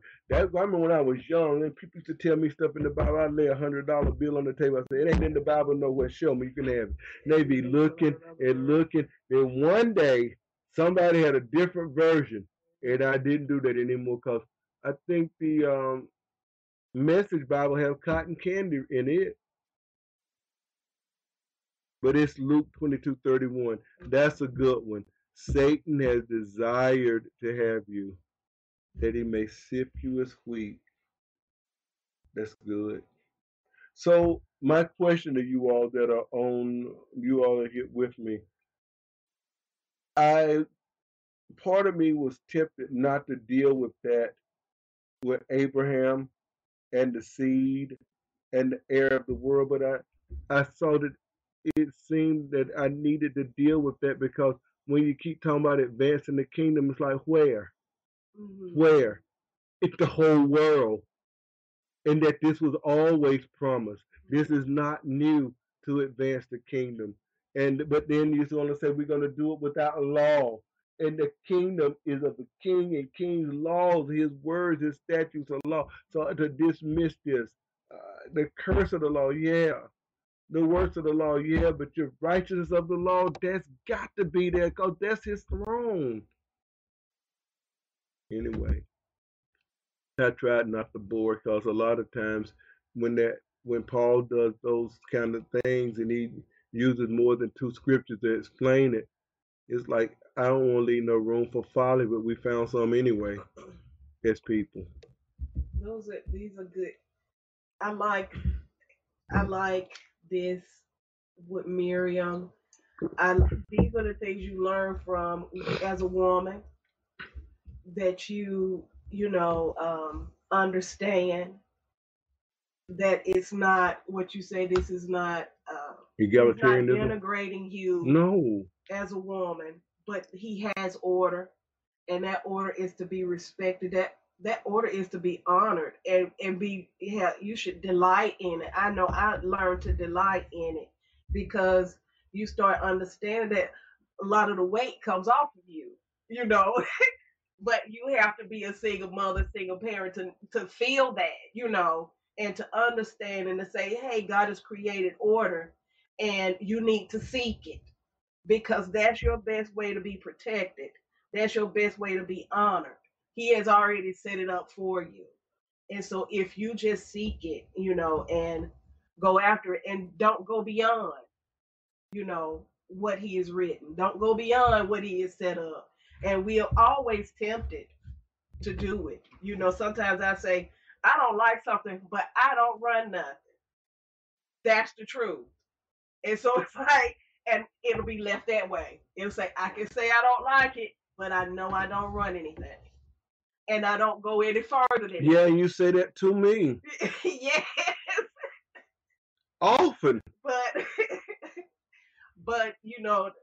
but that's an understanding. Especially if somebody doing me wrong and you know that I've done what I could True. to help bless and build that person up. Yeah, because it's difficult. Why they still around? It's difficult to watch it. And so it's like, yeah, I just want you to know I'm not cool with that.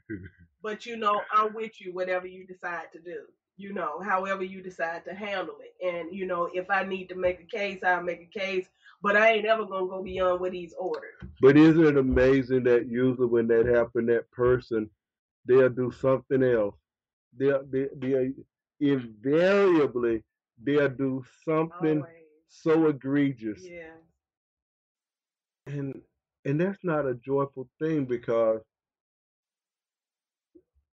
you really care.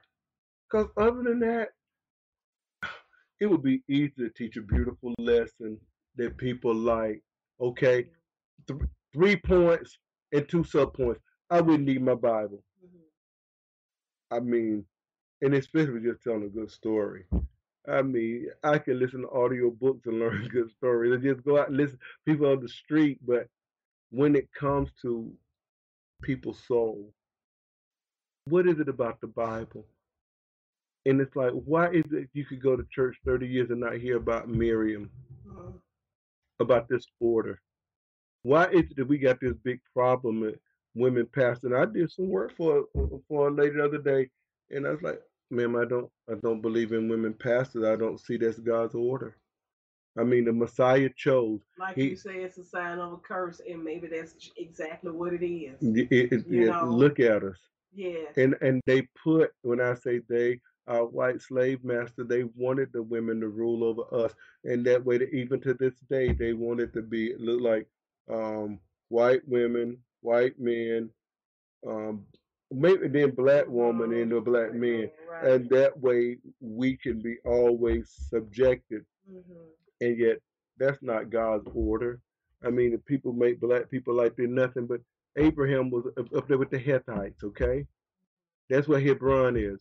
Abraham, Mamre, Ephron, and all of those, the Hittites loved him. They loved him. They were brothers. You're a prince among us.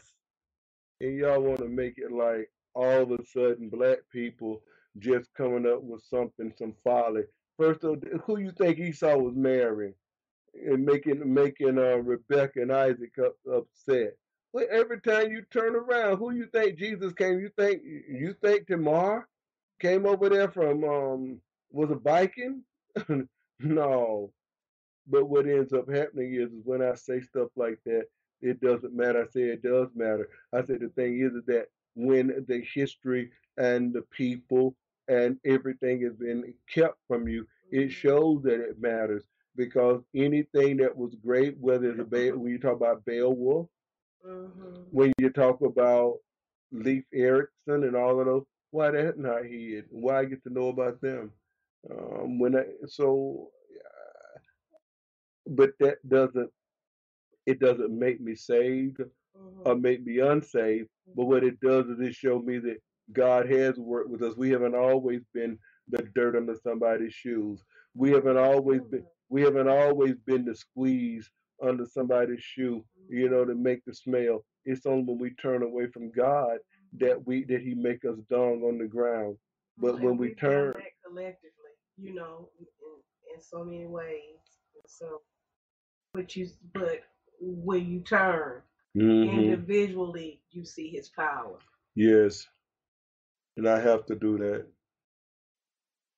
Gary, you have anything else, my brother? No, this is good. Just listening. I think I hung up by a few minutes ago by mistake, but I come back on. Well, don't be in sin, okay? I I don't intend to be. I don't want you to do it either. Okay, you listen to your wife. Yes, sir. Yes, sir. Well, if the Lord's will on Sabbath, we're going to go into this 13th chapter, and we want to talk about how can people delay the kingdom of God's work. You see, because we can see where they actually delay the kingdom of God. And why is it that the Lord hasn't come back? I believe it has a lot to do with what we do. I That's believe that. interesting. I believe that. Right. And all these people talking about the Lord come back. Look how you living now. You are not hastening the day of His coming. You are not hastening the day of His coming. And then there's a little subtopic that'll be in that. It's like, how do you tell the false from the true prophet? Is it going to be in the big number or in the little number that you can barely see? But the dog ain't scared in this one. The dog is going to be good. The word Caleb means dog. Oh, okay. The dog, okay? Caleb is Caleb is the dog, okay? He ain't no joke. The dog and the Savior. Golly. So I appreciate you all joining in with us tonight. May the Lord bless us and keep us. Make His face shine upon us, be gracious to us, and empower us to do His will to the praise of His glory, to advance His kingdom and our role in it. Amen, amen, and amen. Amen.